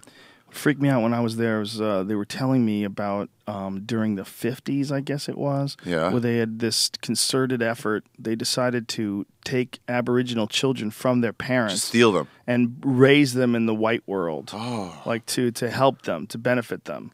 So egocentric to begin with. Crazy and dark. Oh. But the idea was that they were going to try to civilize these people, and the only way to do it would be to take their fucking kids. Like, that was a real plan. They really enacted that. Yeah, man. They took their kids. Oh, wow. They took their kids because they believed that their culture was better. So much better. That's so crazy. You're an idiot if you don't think so. That's so crazy. That's so crazy that people could take people's children. Yeah. That's so crazy. And, apparently, like, they have a lot of the same issues that American Indians have, with alcohol problems in their communities. Aboriginals. Yeah. Aborigines. Yeah, the Native Americans, apparently it's a genetic issue with a lot of them, that they don't have grew up without it ancestors. for so long. Yeah, their ancestors didn't develop the tolerance, and they weren't accustomed to alcohol the way like Europeans were. So apparently Aboriginal people in Australia had a similar problem. So a lot of them, there's a lot of alcoholism, a lot of real problems with, I don't know if they ever had alcohol before, but they probably didn't have the shit that we have. Even if they had their own alcohol, if they didn't have wild turkey. You know, they didn't have any crazy tequilas. They didn't have some shit. Yeah, maybe that's a mead. Yeah, they might have had some crazy. fermented berry juice that kind of gets you high. You leave it out and chase off the flies. Yeah, but they were so arrogant that they thought it was okay to take their kids. Wow, that's so mean. It's horrible. Pulling a kid away from a mom. Horrifying, terrifying, the ugliest aspects of humanity. Yeah, I mean, the thing You know what I is... started to think recently? What? So I thought about Philip Morris. The tobacco company. Mm-hmm. And you think of their evil people, like still trying to addict you, even though they know it's already like bad for you. But they're not evil people. They're just people that had a job there that are doing that stuff. They're not these like all old men. They're just people who got a job and now they're still doing that job. Yeah. Even though they know it's terrible. Sort of. Someone has to make the decision to sell cigarettes. Yeah. And you could easily just say, "Oh, I'm not gonna take this job in the accounting firm at Philip I think Morris." cigarettes are going to be a thing of the past. I think the shit that he's sucking on, that kind of thing, is going to make much more sense for people. If that stops killing people, why wouldn't they do it? It's a nicotine distribution device. It's definitely getting people into smoking these again now, and then it's helping like the tobacco farms find a way to make money again. Yeah, because they've all invested heavily in it. Because new people are actually getting hooked on just to smoking nicotine now. I've noticed. What is the actual health of those differential? Like, what's the difference? Those are outlawed in New York now. Really? Yeah, Why is that? indoors, because they said secondhand smoke, but even though it's vapor. But they said the problem is they put on their package safer than smoking cigarettes, and they're like, you have to prove that. You can't just say that. You need to show me a study. Yeah, that is the problem. You do have to prove that. Yeah, it's like some sort of like say it's carcinogen or something where it falls into the same category as cigarettes. See, it doesn't seem like that blue cigarette stuff. It lingers more. It lingers more, like smoke. I don't smell it though. You definitely smell because how I found out about this actual one, this girl was smoking it, and it smelled like strawberries, and I just walked by and I'm like, what was that strawberry smell? Is that your vagina? And then, oh shit! And then she showed it to me, and I'm like, oh, I'm winning that. But it does smell, but and I can see if you don't like strawberry, and then you walk around. Come on, man! I'm at the library. Yeah, but people with perfume, man. Yeah. No, there's nothing wrong with that smell. You smell it. I smell it when you just did it, but it smells nice. It's like a nice smell. I didn't smell it. Like cigarettes. Right. Cigarettes are disgusting, man. You used to come into the car after you smoked cigarettes. Brian would like pretend he wasn't smoking. He would go. Oh yeah, it would stick to him in the cold. Oh, and you'd come into the car and we would all smell it. Like, oh, dude, that's nasty. People don't like to hear that shit. People that smoke cigarettes, especially. Oh no. What? Oh yeah. They don't like to hear. No, you can't smell it. Okay, fine. I guess I made up the smell I just smelled. It's so stinky. You Yeah, stinky in the fucks. cold. In the cold, you come in. It's Stinky fuck. It's awful. Cigarette smells a stinky fucking smell. It is gross. It's bad for you too, fucks. Wait, no, I've Get it not together. heard that. It's bad for you. Don't do it. Get it together. These will be better for that. It probably will take off. It'll probably be the cigarette in 10 years. It'll probably outdo. Well, this is the less. thing. They say that nicotine is actually an effective cognitive boost. It Really? gives you like a little. That was one of the It's just things on the tar. that Stephen King said. When Stephen King stopped smoking cigarettes, he said he really felt it. He really felt the difference in his synapses firing, is the way he described it, and writing his books. And nicotine has like a sort of a stimulating effect on thinking and creativity for a lot of people. But it's the tar and the tobacco that gets you. It's a lot of the chemicals. There's like 590 chemicals that they add to cigarettes on top of the tobacco itself, all approved by our lovely government. But these insane chemicals are essentially designed to change the flavor and to make it more addictive. You know what they do with the nicotine? They have a certain amount. They'll shoot it up real high, like all of a sudden, from 5 to like 7. And then everyone has to smoke less cigarettes because it's like all of a sudden they're getting too much. So they're only smoking like half a cigarette or whatever, and they're getting their fix of whatever they need. And then they plummet it. Once you get used to that, they plummet it down to like 2. Yeah. And then you start smoking more because you're not getting what you need. Then they push it right back up to average again. Wait a minute, they vary it? Yeah. but on occasion, in order to get you fucking more addicted. They do that now that they already know it causes death. They're still trying to get you more addicted. I didn't know they could do that. So they can vary the amount of nicotine they have in their... How do you know this? That's what a word on the street is. Oh, okay. Motherfucker. That's what I've heard from smokers. I think Big J told me that. It's a dark business, man. Yeah. That's for sure. Especially if you've ever seen anybody that's dying of cigarettes. Emphysema, people that are dying of lung cancer. Yeah, I have not. Mike, Thought James died of that, though. Really? Yeah, he got a stage 4 tumor. That's when they found it. Whoa. He was dead in like 2 weeks. It wouldn't make any sense, and then gone. Whoa. Yeah. Smoked a lot of cigarettes, that guy. Smoked a lot of cigarettes. Mike Lacey from the Comedy Magic Club. Oh, yeah. Uh-huh.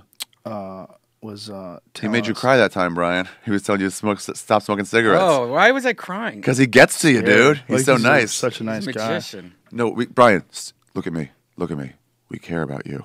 We don't want you to die. He did one of those, like Robin Williams. Well, he's a legit beautiful person. Was they break up with a girl at the same day or something? I don't know, maybe. Yeah, your cat hurt its foot, so you were fucking shoving cigarettes directly into your veins. You were opening up veins. I dreamt I stubbed a toe.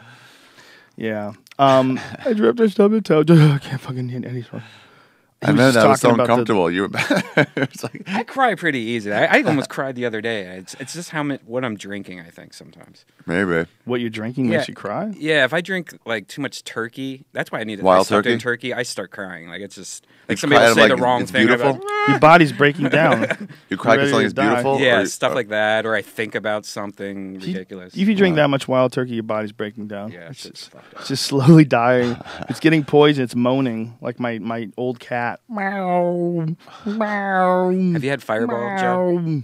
A shot Fireball. Have you had Fireball? What is that? It's been a while. What is it? Have you had it? Yeah, it's like cinnamony, right? Yeah. What is it? It's the shot that used to be popular when I was in college, and then it like kind of went away. Yeah, near the time of Goldschlager and Aftershock, like all those really weird shots. Yeah. But then it kind of went away, and it came back, and they like repackaged it and everything. Now it's like everywhere you go, everyone's drinking Fireball, but it's my new drink. Savages, wow. Each and every one of you. Cinnamon whiskey. I wanted to talk to you guys about this Jerry Seinfeld thing. Oh yeah. Pull this up, Brian. Pull it up. It's on Gawker, Gawker.com, Gawker. Just pull up Gawker. It's like right on the front page. It's Who Cares About Diversity in Comedy, says Jerry Seinfeld. Oh. Yeah, that's not what you want. Just look up, just do a Google search on the title. Diversity Jerry Seinfeld. And he's getting just Gawker Diversity Jerry Seinfeld. He's doing a public interview. Yeah. And there's people around. I don't want to comment on it until we actually pull the video up, because I would like you to hear it from him first before we even comment on it, because it's an important subject for guys like Ari and I. As comics, there's like some shit that they're trying to attach to this. Here. Of 22 episodes. Yeah, let's get into that. No, back up. I have noticed that most of the guests are mostly white males. Of 22 episodes. Yeah, that you've let's get into that. No, but you take a look over here, Peter. What do you see? A lot of whiteys.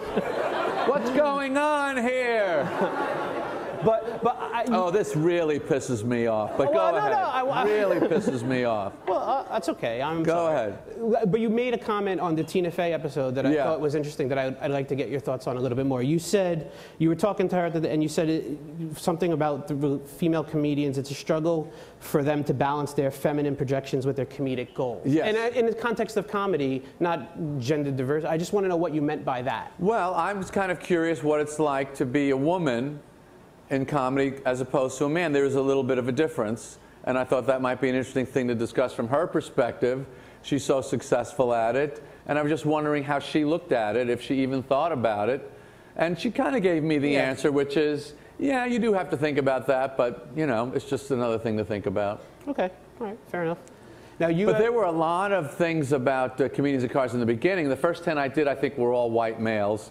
And people were writing all about that, which that's part of the reason why I asked. People had tweeted at me when I said I'm interviewing with Jerry Seinfeld. Okay, ask him about their gender diversity on the show. Yeah, I mean, people think it's the census or something. I mean, this has got to represent the actual pie chart of America. Who cares? It's just funny. You know, funny is the is the world that I live in. You're funny, I'm interested. You're not funny, I'm not interested. Okay. And I have no interest in gender or race or anything like that, but everyone else is kind of with their little calculating, is this the exact right mix? You know, I think that's, to me, it's anti-comedy. It's anti-comedy. It's more about, you know, PC nonsense than are you making us laugh or not? Right, right. Yeah, well, they went off on that and said that, see, it shows that he's like racist. Well, I saw people, I saw a video. I don't even want to bring it up. I don't even want to pull the video up because I don't want to watch it again because it was so annoying, of people that were taking that and saying that that's a problem. They're taking that. He's not saying... He's not saying I don't care if you think I'm racist. He's saying I only care about what's funny. He's trying to make things funny, and he's not concerned about making them diverse. It's like if you think, like, how come you didn't have anybody with mustaches on your show? I'm like, because I wasn't even thinking about that. That's what he's saying. You should be able to do creatively whatever you want, especially when your goal is to just make stuff funny. Like, why should he have to? I mean, if I watch a show with all Koreans in it, I don't get upset that there's no white people. I get people say that, well, you know what, that's just because you're white and you're privileged and white people have the advantage. There's an overall problem maybe of not using enough black people or not using enough people of color, but that's not each individual shoot's problem. Yeah, well, it's not the best thing about this world that, you know, there's racism. It's one of the worst things, right? It's not the best thing about our culture that, you know, we aren't equally represented in the media. It's not the best thing when you have to, you know, you have to factor in populations, you have to factor in, you know, how long these people have been in the business, how long these people have been in the business. There's a lot of shit going on when you talk about putting a fucking show on television. A lot of people think that once someone gets into a position where they have a successful show, then on top of having to create that show, they also have an obligation to be diverse because they're representing America. Yeah. And they're supposed to, like, give opportunities to, like, a equal percentage of the population. They're trying to get me to do that for that Storyteller show. Well, this is where it's a problem. Yeah. Because you should be able to do what you're not talking about, like some government position. What you're talking about is a creative thing that you're making. You should, if you are comfortable doing it only with black people, you should only do it with black people. If you're and then it becomes a problem of like, well, I asked like 4 or 5 girls, none of them could do it. So I did my part. What am I supposed to get somebody worse just because? Yeah, it's ridiculous. You should, especially like that, like the Storyteller type thing, you should get whoever you think is good. It's your show, things that you think are interesting. But I know you. So I know if you find a woman who's a gay, black, there's also not that many black 7 foot tall woman, and she's really funny, you'll fucking love her, and you'll start talking about how great she is. If she's a 5'9" white girl, you know, who's really cute, but she's really hilarious, you'll say she's really hilarious. I know you don't give a shit about anything but funny. So it's one of the reasons why I wanted to play this when you're here, because it's like. That's what you should be focused on. But they're tricking him. Yeah, it's a setup question. It is a setup question because it's a kind of a goofy. You know what he's trying to do when he's trying to make a good television show. He's also pretty much most of that show is him in a car getting coffee with his friend. Mm-hmm. And look, there's cliques. Yeah, people have people they hang out with, and there's not that many black comics at the clubs. There's nothing wrong with it. That's the point. It's just who he is and who his friends are. Yeah, he did a show with those 4 people, so he's gonna have them on. Yeah, he did. Yeah, you have to force a black guy in. It's like he's just having mostly his friends. And look what happens when they had Chris Rock on. They got pulled over. So it's just. Did they? Yeah, at the end of the episode, they got pulled over. He should be able to do whatever the fuck he wants. Yeah, it's his thing. You know, he should be able to do whatever he wants. You know, the idea that you should be even debating that he's got issues because what he wants is different than when you expect him to want. Because it doesn't represent the exact numbers. So he had 3 out of 20. If he had 5 out of 20, it would have been okay. There's nothing wrong with Sex in the City. There's nothing wrong with a show that's only horrible. About women. Yes, it is wrong. No, if you're a woman and you were in your 40s when that shit came out, you would love it. It's just wrong for Ari Shaffir. Yeah. But for them, nothing wrong with that. Women entertainment. If it's a bunch of women doing shit for women, they should be able to cast whatever women they want to cast. Oh, yeah. There shouldn't be a man that steps up and says, hey. That was my favorite. You used to say about Lifetime television. You saw, it was a billboard of a girl holding a gun up, another girl holding another gun up, and then another guy behind her, like in the force also. And you're like, what is that? Lifetime television? It's like sci-fi for women. Like this could never exist. Yeah. What are you talking about? You're both hot, and you're leading the squad. Yeah. Really? And the guys behind you is back up. Just accepting that role. It is like sci-fi for women. Yeah. It is. Wouldn't it be awesome if the world was like this? Yeah, there was a few of those fucking silly movies. But that's okay for them, man. If that's what they want, it's okay. Yeah, if that's what they want. Black entertainment is so bad. Whoa, what are you It's saying? so bad. What do they you feed mean? them is fucking garbage. You mean like Tyler Perry? Is that what you're trying to say? Yes, absolutely. That's one. That's It's one. just all of it's so bad. Have you ever seen like the CW, the black shows? Which shows? Whatever they are, over the years, Moesha to the Wayans brothers to whatever. With the Wayans brothers. It's How just, dare you? It's just bad entertainment they're offering them. They don't offer them anything of value. You say them like there's some other people. Yeah, they offer that a group, the blacks. I feel bad blacks. for them. The blacks. All their fucking black comedy movies. It's like, what is this? Soul Plane. It's just goofy. Well, whatever Nothing I happened to thought like out. Robert Townsend?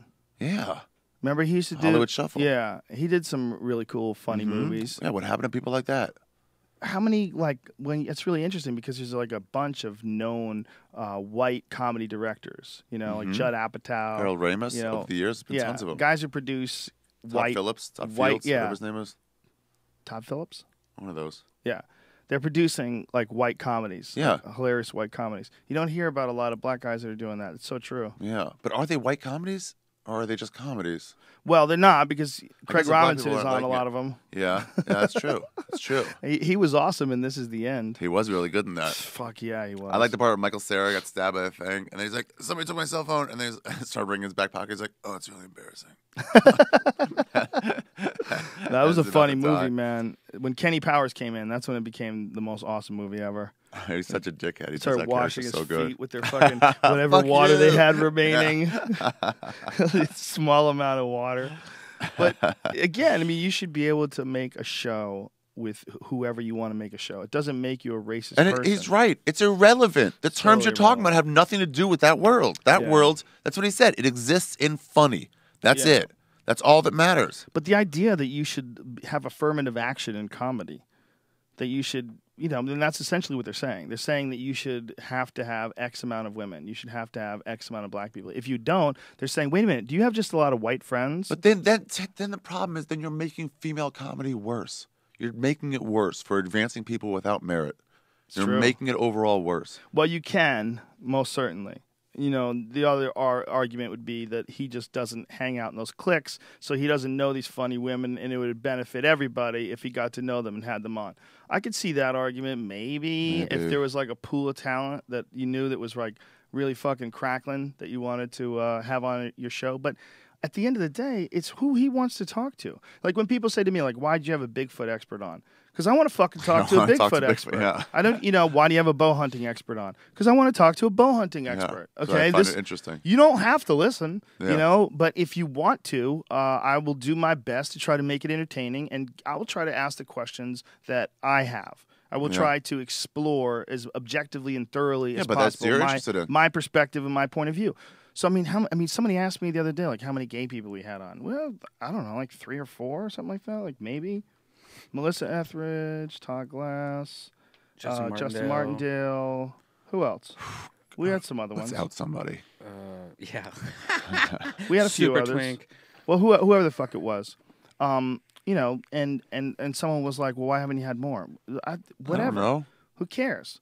Like, why do I have to? Like, what? Now I don't want to. How about that? Now you bring it up. I'm annoyed.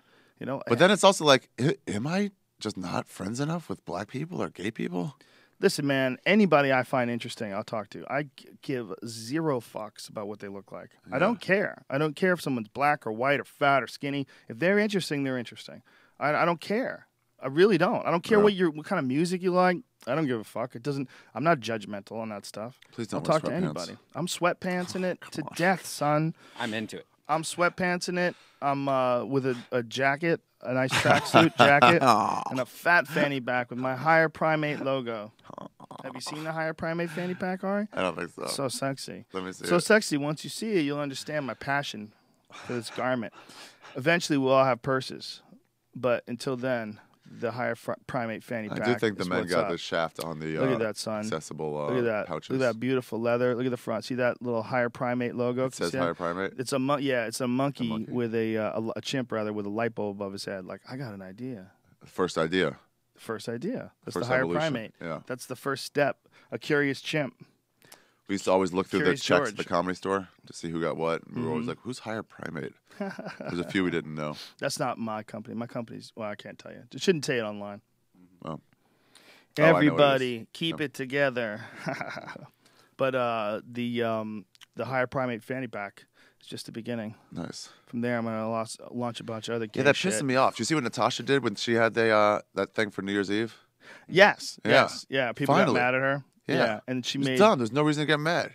it's so dumb. And she made the best apology you could ever make. It was perfect. She was like, fuck you, I'm not sorry. You misunderstood it. They're old. Their teeth fall out when they're old. That's the joke. Well, not only that, she was like, she was pretty clear that she was just joking around. Yeah. It was pretty obvious that it was just She's her like, trying to be real funny. veterans are being mistreated Yeah. as they come home now. That's the Yeah. issue you should worry about if you want to honor the veterans. It's a joke, and it's Yeah. not that people were really upset. It's that people think that they have the license to be upset and that they can get you in trouble. Now, what I That's wanna what see is- people are yes, trying to do. yes. They're trying to get you in trouble. Now, what They're I wanna not s- just trying to change things. They're trying to Get you in trouble. trouble. So they can feel, they can contact the network. Say, you should do something. I was offended. Yeah. She said this.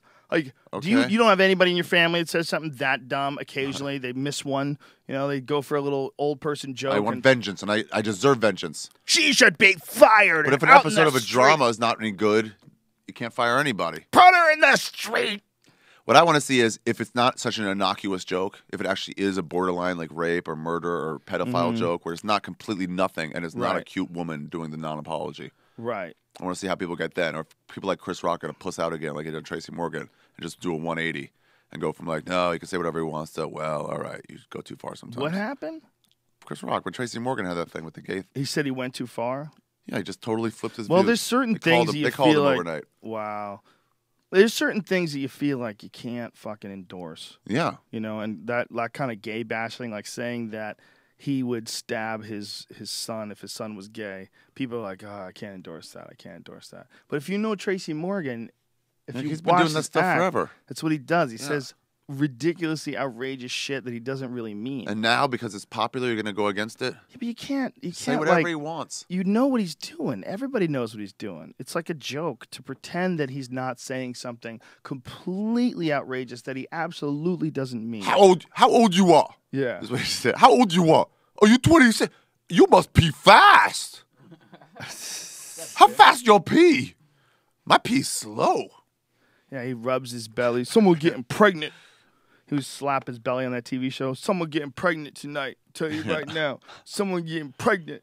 That's his whole thing. It was a He's real rumor playing that he this- couldn't read. A real legitimate rumor that people were talking Well, Charlie about. Barnett couldn't read. That's how he couldn't get on the Saturday Night Live. Really? Yeah, Charlie Barnett. who Charlie Barnett was Dave Chappelle's teacher? Or mentor? Or something, whatever? Is Yeah, that him? him and a lot of other guys. When I was in New York, he was already not there anymore. I don't know Barnett? where he was. He died. He died of AIDS, I believe. Oh. But he was like a guy who it was Dave Chappelle. He sort of taught Dave Chappelle how to do those street side shows. I think Yeah. I might be talking out of school, but I have seen Dave Chappelle do a street side show. Dave Chappelle did it in Montreal. It was pretty hilarious. Really? When he was really young too. It was when I first met him. I think he was probably like. I first met him in New York, and then I saw him again up in Montreal when he was like maybe like 19. Just stood on the It side might have of been the, 19. on the highway? Took on his the hat sidewalk? off, put his hat on the ground, and did a comedy show, and then passed his hat around. Wow. And people put money in it. It was Wow. before he was famous. And he would just do it at the drop of a hat. Just do, did you ever notice? that Just when to make money? It was funny. It was good. He would I wonder what tricks he must have captivate. developed to get the crowd. Like, he must have developed certain things in order to get them to gather around. I think he would just call them around, and he looks like a guy who'd be fun to listen he to does. talk. So people slow down. Some folks are in a hurry, and some folks aren't. And the ones that aren't, they circle him, and then he'll do like a little 5-minute comedy show, and then pass a hat around. I saw him do it in Montreal. Wow. Well, apparently Charlie Barnett used to do that, and he was like legendary at it. He was awesome. He was awesome at like being hilarious to a bunch of people, like off the cuff. He had material that he would do, but he would also be off the cuff funny, and he would gather people around. And then he would hand out the hat, pass out the hat. And that's how he would make some money. And he became famous, like doing comedy, did a lot of stand-up. People loved him on stage, and then he got an audition for Saturday Night Live. And apparently the word was that he got the part, but he couldn't read. So since he couldn't read scripts, they couldn't hire him. It's tough to work in Yeah. that environment without being able to read. Yeah, and apparently he had a problem with intravenous drugs. And He loved them. Yeah, he found out about them. Yeah. That's the problem. Yeah. And but he apparently was like, I keep saying apparently. Apparently, I ran out of adjectives or words. He was like one of the pioneers of that style of comedy. Like, Really? Yeah, like Real natural talking. Yeah, well, not just natural talking, but like knowing how to like captivate a group and get everybody settle down and like put out a hat. Like that's like such a tough crowd that when you go onto a stage at a comedy club, This must be nothing. yeah, it's like you're running uphill all day. Whenever we saw those Thirsty Promenade people, everyone had the thought of like, could I do comedy here? Could I do it? Yeah. It's hard, though. I've never seen anybody do it besides Dave. I've never seen anybody just do, like, street comedy. Yeah. It just seems weird. It does. I see them, the goofy, like the dancers will do comedy in between when they're going to make a dance. Well, I don't think Dave would do it today. I mean, I know he did do some shows in Seattle. Remember when he wasn't doing official shows anymore? Yeah. He did a show in Seattle where he just showed up and brought, like, a speaker and started really? doing stand-up in the park. Wow. Yeah. Wow. Just put it down. It's Yeah, his career has been fucking fascinating. Yeah. He's a fascinating guy. You ever have him on the podcast? I would definitely, but I've never run into him. I need to run into him. I haven't run into him since I've been doing it. He said he would do it. I ran into him a couple times. Yeah, I got to get a hold of him. He would be awesome to have on. Yeah, I bet. He's a good dude, man. He's a funny fucking guy too. He's a funny guy. He's been funny for a long Dude, when he time. came back from Africa and he did that show in the main room, Mm-hmm. I don't know if that was after you stopped going there or before. Mm-hmm. I have that on tape Do you really? in my car. It was so packed and everybody was there. Fucking Bruce Willis was there. Mm-hmm. Soundgarden was there. The fucking fire department showed up and just asked if they could sit on the steps to block the fucking escape. Wow. Everybody. That was the ticket. Did you see Kiss the other night was at House of Blues, and there was like Arnold Schwarzenegger was there, Stallone was there. Paul Stanley's doing the podcast. Oh, really? Yeah, Really? yeah. Dog the Bounty Hunter. You gonna Eddie Bravo to come in too? Well, I don't know. I don't know if Eddie can, but I want to get Ace Frehley too. Oh wow. That'd be awesome. I met Ace Frehley when I was like 7 years old. How? My uncle was an artist, and he worked for the advertising agency that created the album covers and the album art. Yeah.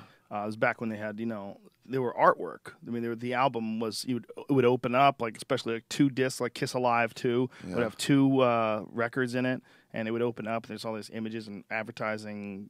Guys would put together these albums. They made the artwork, so they hired artists, graphic artists, to create these things. And Ace Frehley came into the office, and I was just staying. I went to work with my uncle. Like, he took me to work with him because I was an artist at the time too. I was really into art. Yeah. And so he wanted to see like what his office was like in case maybe I wanted to do it someday. And I just so happened to be. He took me in a couple times, but I just so happened to be there the day that Ace Frehley arrived. Was he wearing his makeup or anything? No makeup. That's why it was so crazy. Because at the time, it was like no one knew what they looked like. They would walk around with bandanas over their face. Really? It was a big thing. Like, photographers were constantly trying to catch them. Oh wow. Yeah, they were trying to catch them out. Because if they caught them, they would get the first photo of them. Oh, yeah. And there was a few of Sound like like Paul TMZ Stanley days. like this, where you'd see like this Like the much neighbor of his from Tool face. Time? You would see like this much of his face. You wouldn't see his total face. You would just see like a little bit. Yeah. So you saw him? Yeah. So I saw him when I was like, I think I was like 7 or 8 or something like that. It was crazy. I couldn't believe it. I was like starstruck. I was like, can't believe Did you tell the rest of your Holy classmates shit. and have them not believe you? Well, my cousin had seen them a bunch. My cousin Iona, she was like friends with them. They would go play softball together, and like she would talk about it. She's like, it's the weirdest thing. I played softball with Gene Simmons, and like he had no makeup on. We were playing softball with Kiss, and no one knows it's Kiss. They have no makeup on. You're like, this is the nuttiest thing ever.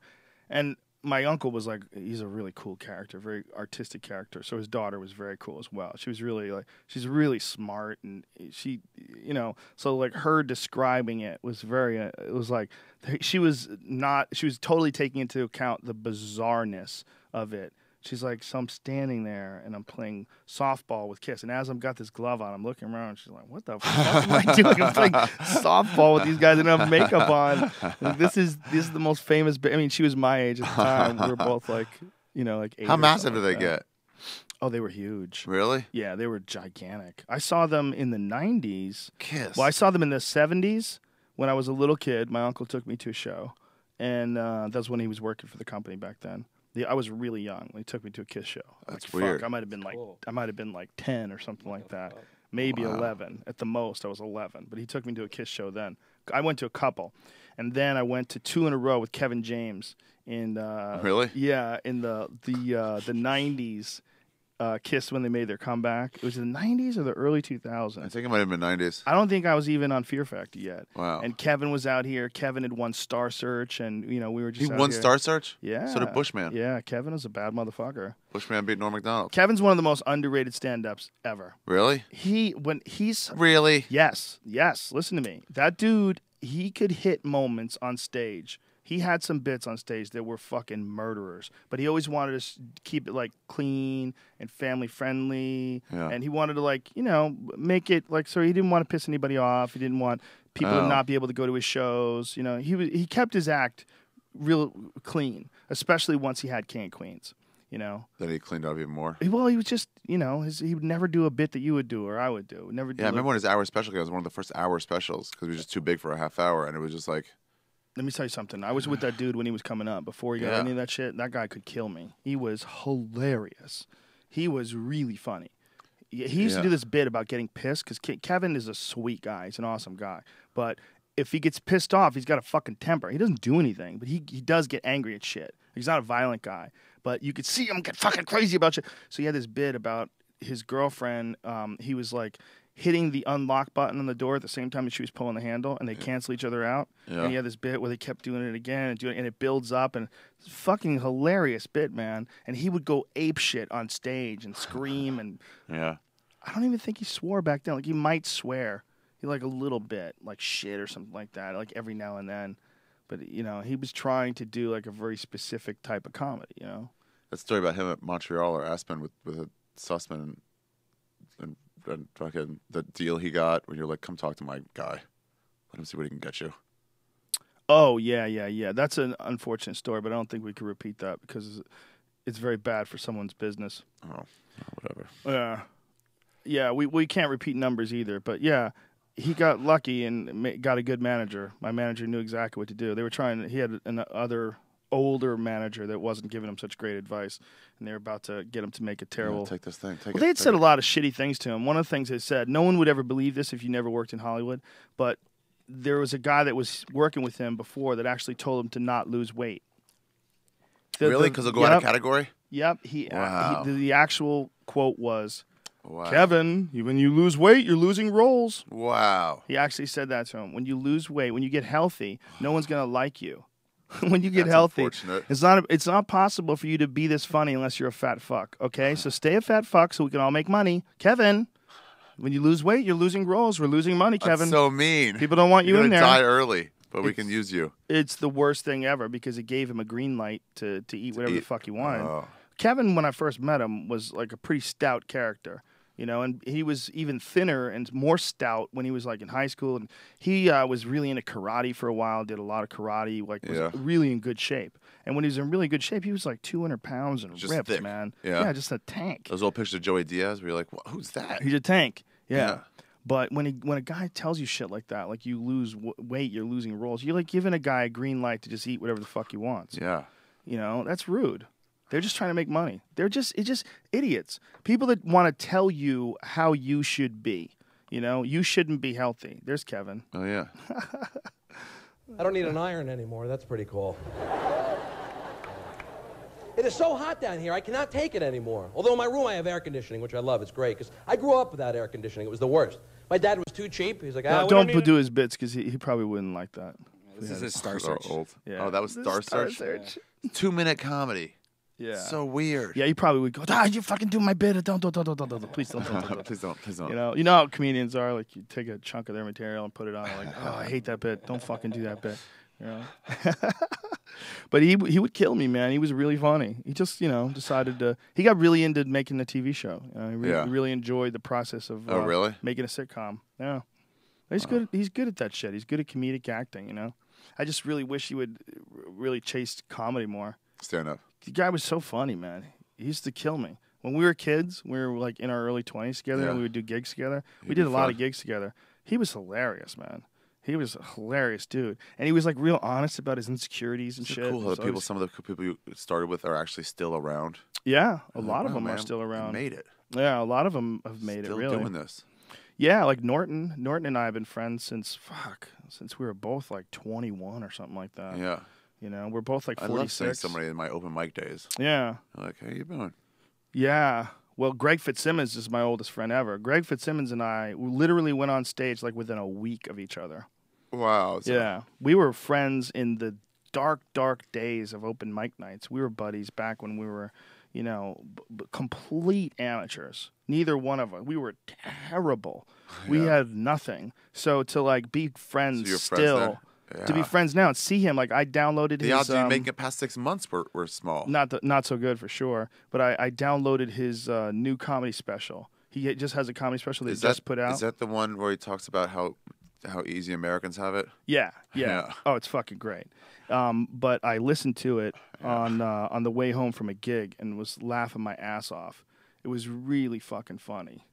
Yeah. It was really funny, and it was so cool to be able to drive home and listen to, you know, someone a guy that I started with. Wow. And he's slaying. And even more cool for me, for Greg, because Greg for a while Greg is a multiple-time Emmy-winning writer. Oh, yeah, he makes a lot of his money writing. Well, he's like, you know, he's won Emmys. He's a really good writer. You know, he's got a good book as well, but he decided to take some time off of doing stand-up. He didn't do stand-up for a long time. Oh. You know, really didn't, I mean, maybe did it occasionally, but he really didn't dive into it like he's back doing now. And then after he dove back into it, then he put out this special. And so it was like extra cool driving around listening to that special because I knew what he did. I knew how he worked. I knew that he got back into comedy, and I knew that he really loved it again. You know, it's like a lot of our friends, we talk about that. Like Callan and I have the same conversation every week. Like he was just in some club, like he did Cap City in Austin. Yeah. And we're on the phone, you know, we're just both in our cars, just catching up. And he goes, it's the greatest fucking job in the world. It's the greatest fucking job. I don't want to do anything else. He goes, I do other things. I don't want to do them. He goes, what I want to do is I want to do comedy. I want to tell jokes. It's so fun. And, you know, you watch him on stage. I've had a chance to do some shows with him lately too. And you could see him just really enjoying this. Having done all these movies and all these TV shows that he didn't really necessarily enjoy because he thought he was supposed to be an actor. Yeah. And then seeing him just murdering with his own silly goose style of comedy because he's so silly, you know? Yeah. It's really fucking great to see, man. Really great to see. Really funny shit too, man. Like knowing guys, I've known Callan since 94. Really? So I've known Greg since 88. Greg's my longest running friend in comedy. Christ. But Callan and I have been best friends since like the moment we met. You know? I mean, there's like a core group. Where'd you meet him, in New York?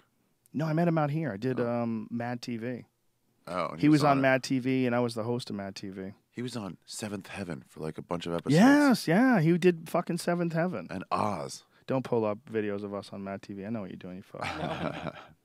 We were children back then, but we became friends like almost immediately. Like we said like 3 or 4 sentences together, and we were playing, hanging out together. Yeah, it's just a fun dude. You know, I knew it's hard to make fun friends, but it's cool when you run into them and you collect them. You know, you're like, oh, I found a good one. It's a good friend. Yeah, and add it to the then you see that guy prosper. You see, you know, that guy growing and developing. Is like it's one of the most depressing things when you see a guy who used to do good. Like I don't want to say any names, but guys that we know that had potential, and then they fell off. Yeah. And then they stopped doing comedy altogether. And you're like, my God, we came up together. Like that guy was just as good as me in 1998. Like what the fuck? Died. Yeah, they stopped. They stopped. They stopped doing comedy, and they, you know, he got a job. Like what? A job? What? Doing what? Why did he? Oh my God. Yeah. Like, why didn't he follow up? It scares everybody else too. They're like, is that a possibility? Yeah. One of the guys we know can just stop. People don't know. They don't understand. And that's why they get angry when I use the word civilian. By the way, everyone who gets angry because I use the word civilian to describe non-comics, go fuck yourself. For real. For real, go fuck yourself. You're a civilian. Stop your whining. Stop your demand for respect. Stop all of it. Just stop. What? You know what we're talking about, you dummies. We're talking about the difference between someone who understands the fucking hectic, chaotic, mental war you go on in your head. Yeah. When you're being a stand-up comic. We're describing the mess of this life that you will not understand if you don't do it. Just like if you're a stockbroker and I'm not, and you call me a civilian, I'm not going to get offended. I wouldn't get offended, by the way, if I was a fucking soldier either. I wouldn't get offended. You know what people are saying. It's called a figure of speech. Don't be a cunt. Find some other shit to be annoyed at. Don't be a cunt. Don't be a cunt. Find some other shit to be annoyed at. There's plenty of things that are real that you could be annoyed at. Don't be annoyed if somebody uses the term civilian. It's silly. Do you see that video of a comedian in Tennessee that there was like a group in the front row that were like wrestlers and stuff like that, like these big guys. And they start heckling, and then the guy gets on stage and racks them right in the balls. Racks who? Racks the comic? Racks the comic. Oh, no. Here's the video. Oh, I don't want to see this, man. The guy is huge, too. It's Vaudeville Cafe. I don't even know where that is. He hit him in the balls? Yeah, he gets on stage and then racks him. Racks him? Why did you get the word racks? Oh, he told him what it means? Do you know the term? Yeah, I saw that. I was on stage when I guess he already did it. Me in the balls. Yeah, that's nice. I feel like next thing you're gonna do is try to like shake my hand and be like. He already did it, I guess. Jesus Christ! Now I feel Why is he still in the room? You guys are so delightful compared to this train wreck over here. Where did he start doing it, man? One dude just wrote, "I get it." Not cute. Upright. Okay. I may be role playing. What does that even mean? Phantom of the Opera? You think I'm role playing the Phantom of the Opera? What a fucking pussy do you think I am? Jesus, man. If I'm doing role playing, it's Catholic schoolgirls every time, dude. All right. Okay, I don't think this is it, Brian. Yeah. Well, find it then, because I don't want to sit through this slop. Dealing with the heckler. Yeah, that's a fucking. Why was he still in the room? These clubs, like, just all right. They already attacked the comic. Tell him to leave. Yeah, if tell him to settle his bill and leave. Guy comes on stage and taps you in the balls. It's over. Show's over. They're just a little too comfortable hitting each other. You know, when you hit each other for a living, like wrestlers do, they slap each other in the face. Yeah, a regular person does not like that. They don't want to deal with that shit at all. Like, ow. People who don't respect professional wrestling, look, you might not enjoy it as a form of entertainment, but you better respect like how hard it is to do. Piper came to the store the other day. Those guys fucking they sacrificed every part of their body. They're all weathered. They're all broken up, man. That is a crazy fucking way to try to make a living. He's throwing chairs at each other and shit and jumping off the top rope and fucking doing flips and landing on your face. Yeah. That's some crazy shit, man. That is one of the most like destructive jobs in show business as far as like what it does to your body. Slamming on the ground. Oh my God. Do you remember the Brock Lesnar one where he did the shooting star press? You know, he did a flip, but he missed the flip and landed on his fucking head. Oh, no, really? Yeah. He was trying to do a flip and, like, pin a guy. Like, he was going to get on the top rope and do a flip and pin a guy.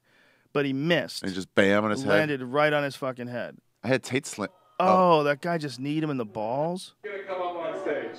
What are you going to do about it? I'm not backing down, bro.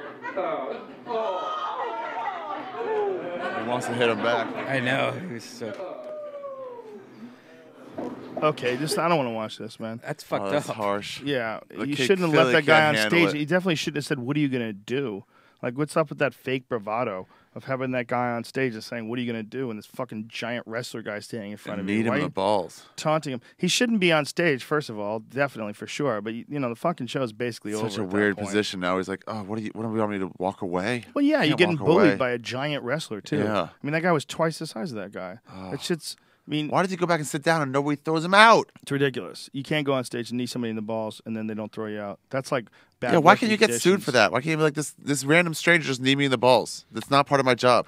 Yeah, you should be able to sue for that. The club, for sure, you should be able to sue the guy. Yeah. You know, a guy for kneeing you in the balls. Well, Tammy had that drink thrown at her and she tried to press charges and the sheriff was like, no, it's just comedy.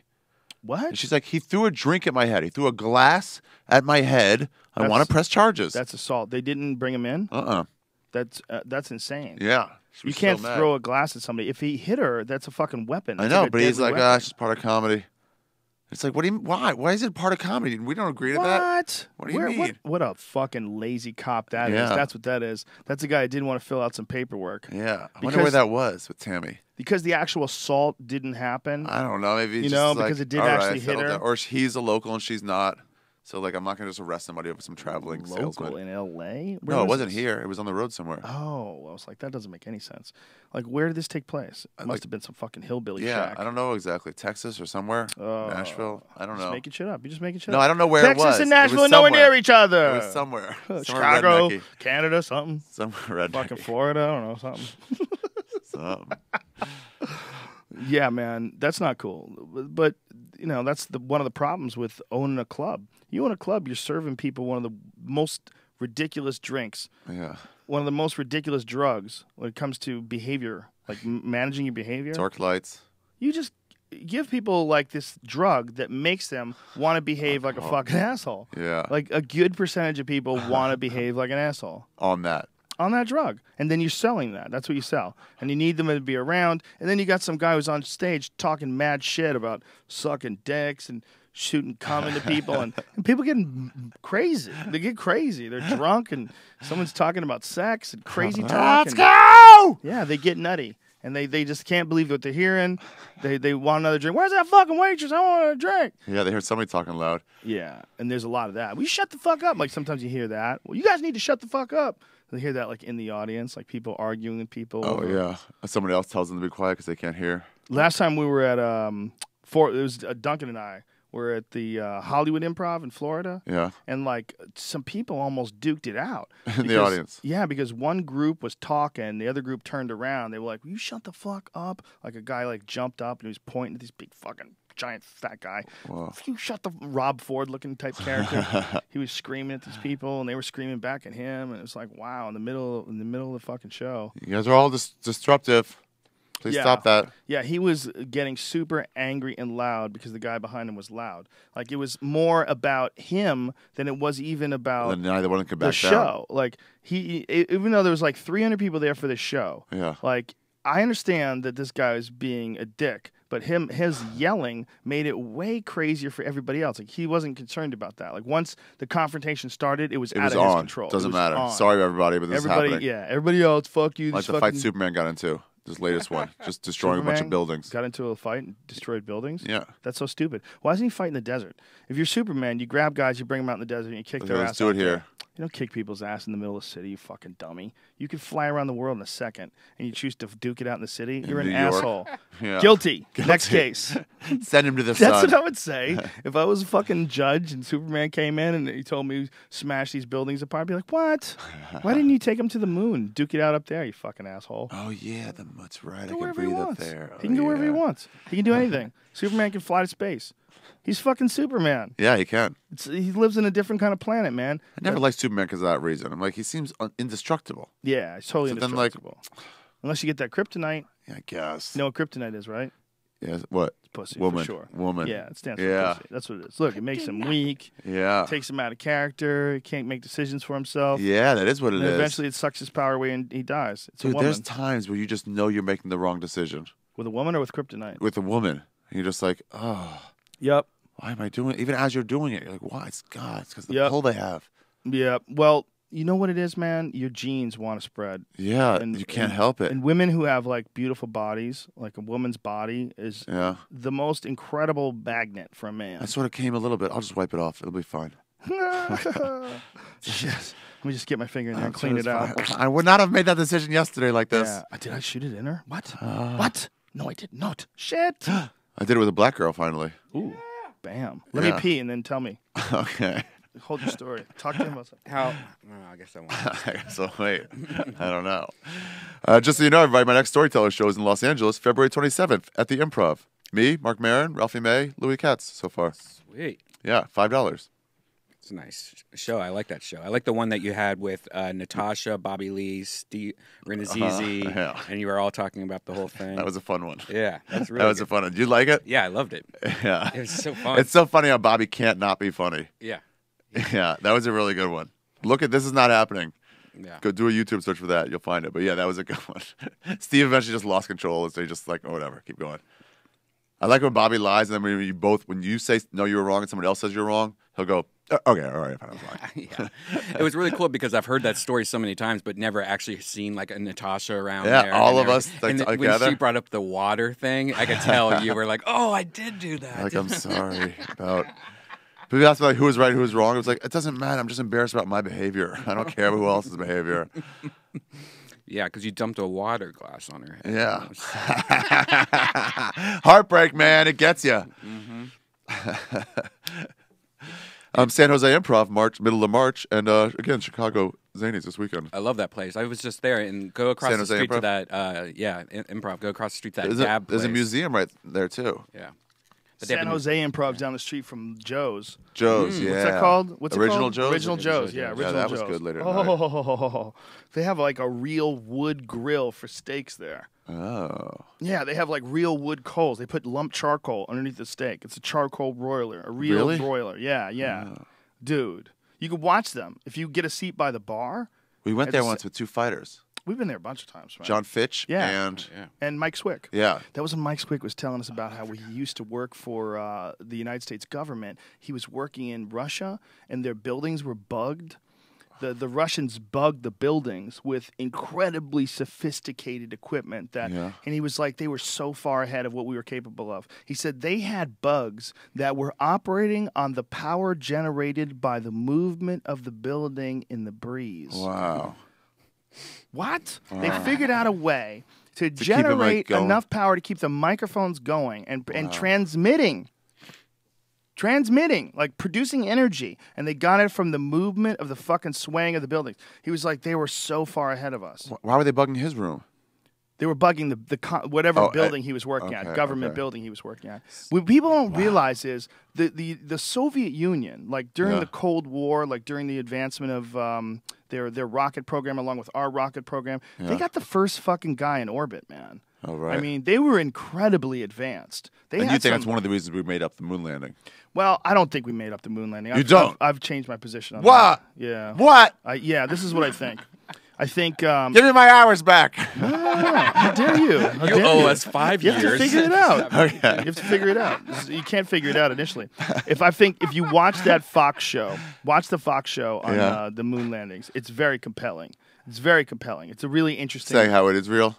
Well, saying it's not real. Oh. But the odds of that being true, it's so small. It's like, I don't know what happened, but if I had to guess what happened, I would say they went to the moon. And I would say when you look at some of the photos that like look like they're staged and the fact that all of them were centered, there very well could have been some counterfeit photos. They definitely did a little bit of that back then in NASA. Yeah. Like there was a photo from Gemini, I believe it was Gemini 15. It was Michael Collins. And they took a photo of him in training with these wires and this harness on, and then they blacked out all the wires in the background and then used the same photo and said that he was in space. Really? That it was doing a spacewalk. Like, who's taking his picture during a spacewalk? Nobody. It wasn't a real photo. There was nobody out there with a fucking camera just started walking with faking him. photos, so we didn't know that It was a yet. fake photo. It just they didn't think that people were going to think that many steps ahead. So I think it's very possible that they might have faked some things, like some photographs might have been on a sound stage For or publicity and stuff. for publicity right. and to make sure that they got a record of it. Yeah, like John I Kerry don't know. showed those pictures of Syria of all the dead bodies, and it was from like 5 years 5 ago. years ago, yeah. Dude, my favorite quote though is Clinton's quote about it. Clinton What talked is that? about when he was a kid. He was working for a carpenter, and the guy said that he didn't believe anything on television. That those television fellers can put things on TV and make you think it's real. Yeah. And he said, back then I thought that guy was a quack, or a crank. But during my 8 years in the White House, I saw things that made me think that maybe he was ahead of his time. Wow. That's a Clinton quote on the moon landing. Do you think they tell each president like, "Here's let's catch you up on the moon landing's subversive fake. stuff"? Or do you think they don't even tell them? Why would they want to tell them? Well, if it really was fake, which again I don't necessarily think it was, I think it's more likely that there's some fuckery involved in some of the evidence because they were trying to create things that were used for publicity, and there's some video that looks really fucking hokey. There's this video of them jumping around like they're on trampolines when they're on the moon. Yeah. It's really weird. It's really weird stuff because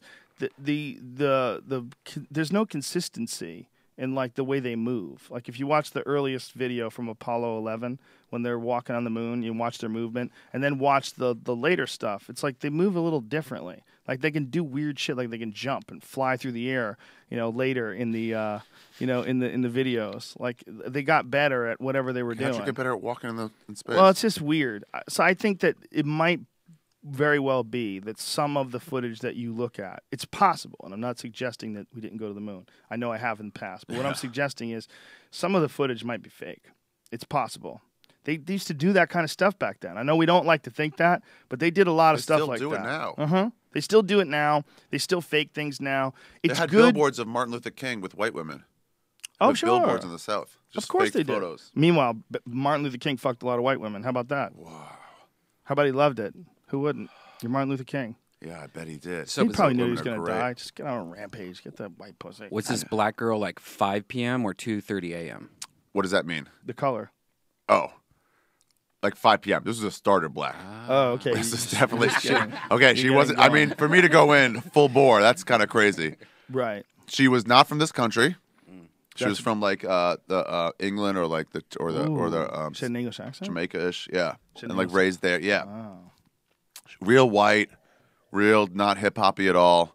Hip hoppy. Yeah, it was a very starter. Like, just get in there. Was she half black? No, I mean, they're all black. Did you notice? What the fuck, Ari? Don't say it like that, man. Did the vagina seem any different to you? Any colors, any shapes, tastes? Surprisingly similar to white pussy. It was pretty shocking, actually, how similarly shaped and feeling it was. What's the same? They're human beings, Yeah. Ari. How dare you? But then it got weird when she snored, and it was like, no. so manly. And then I had trouble after that. No. It was That's such a not manly good. way to sleep. Watching your dick go into that pink hole, though, with the contrast with the black is such a cool sight, though. It really is. Like, if you have a darker one, because they are, like, just bright pink inside. Like, Pink like center. a pink If starburst. you have a darker one. This is not what women It's a wanna medium hear. rare. These are not the kind of things that women want to hear. It's like a blackened steak with a medium rare inside, yeah. Yeah, exactly. Inside, pink. Yeah. So good for you. Thanks. I'm adding diversity to your sexual, exactly. I sexual am life. broadening my horizons.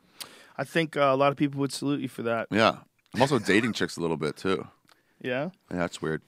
It's Why hard, is that right? weird? It's hard, right? Yeah, to go on like full dates and like, let's just try to explore you as a person instead of like Do you get bored? try Is to that get what it is? laid. It just seems like, let's fuck.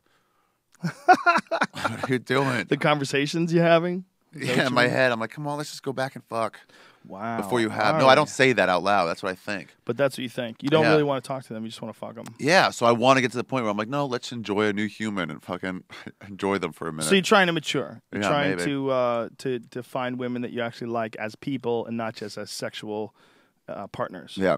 But if you get some just purely sexual partners, then you can do that. Then you can afford to explore with a woman. That's true. Yeah. Once your needs are met, which are many, Yeah. your biological needs. Funny needs, yeah. Yeah, that's a weird thing where you're supposed to not be able to say that. But a woman is allowed to say that. If a woman Right. says that, hey, I take these men and I let them know, look, we're just here. I'm here to fuck. Okay, I'm busy. I've got a career. You can fuck me, and then when you're done, you got to go home. The man's not going to argue with the that. guy would be like, okay. But if a guy says that, it's like, you fucking asshole, you creep. Yeah. Could you imagine if there was a hot woman who, ran a business or something like that, and she makes fucking sculpture. She says any time, but she needs to get laid. Yeah. So she says, listen, Ari, here's the deal, okay? I like you. I think you're hot. I want to fuck. But I don't want you being my boyfriend. I don't want you hanging around. You can't sleep over. And don't ever fucking tell me what to do, okay? But if you want no strings attached, you come over and fuck me. I'll suck your dick, and we'll have a good time. And then when we're done, you leave. You'd be like, Okay. okay. I'll do that for you. Okay. I'm all right with You'd that. be like, yes, Yes. I found her. The unicorn. I knew she was out there. I knew she was out there. It's I was having this discussion with one of my wife's friends who happens to be gay, and they were talking about the difference between two gay guys like hooking up, Yeah. and gay guys meeting and hooking up, and a guy and a girl meeting and hooking up. Yep. But a guy and a girl trying to figure out how much yin are we going to have in this? How much yan? Yeah, they're all Who's gonna- fighting for position. Yeah, who's gonna be in control here? Setting it up. Is to the begin girl with. is the girl gonna tell you what to do and answer your phone for you, or is she gonna leave you alone and let you be you? Are you gonna leave her alone? You gonna let her wear whatever she wants and not get fucking weird with her? What's gonna happen here? Are you gonna say, you really gonna go out with that skirt? You're really gonna go out with that skirt for real? You're Oh setting my up the God, tone it's down to my early. knees. It's not to your fucking knees. It's not to your knees. It's not to your knees. Okay, I see your legs. God, do you really need that much attention? You know, there's that dude, and then there's people that like, oh, you look hot, baby. Have fun, have a good time. Right. You know, who are you gonna be? And what's she gonna be happiest with? What You're are you gonna be deciding happiest that early with? on. Yeah, it's also finding someone who's like brings out the best in you. Oh, yeah. Like sometimes you could have relationships that bring out the worst in you. You like hate Saw two who people you at the are. airport today fighting. And each other's Oh, like leaning it's forward, so leaning gross. forward. It's so not necessary for any of us to do. It's just not. You know, any of us that are involved in altercations, like so much of it is, it's both people's responsibility. You know, there's a dance going on when two people are communicating with each other, and a lot of times we're shitty dance partners. Yeah, sometimes I feel like telling people like, look, it's nobody's fault, but you guys are never going to work because you just entered into this too much. You're just too fighty. It's so also it'll some never people happen. like it, man. That's a source of drama in their life. They don't even realize it. It's completely subconscious, but they like to duke it out. They like it. Some They people like. do I like fucking drama. hate it. I don't like it with anybody. I don't like it with friends. I don't like it with girlfriends. I don't like it with anyone in business.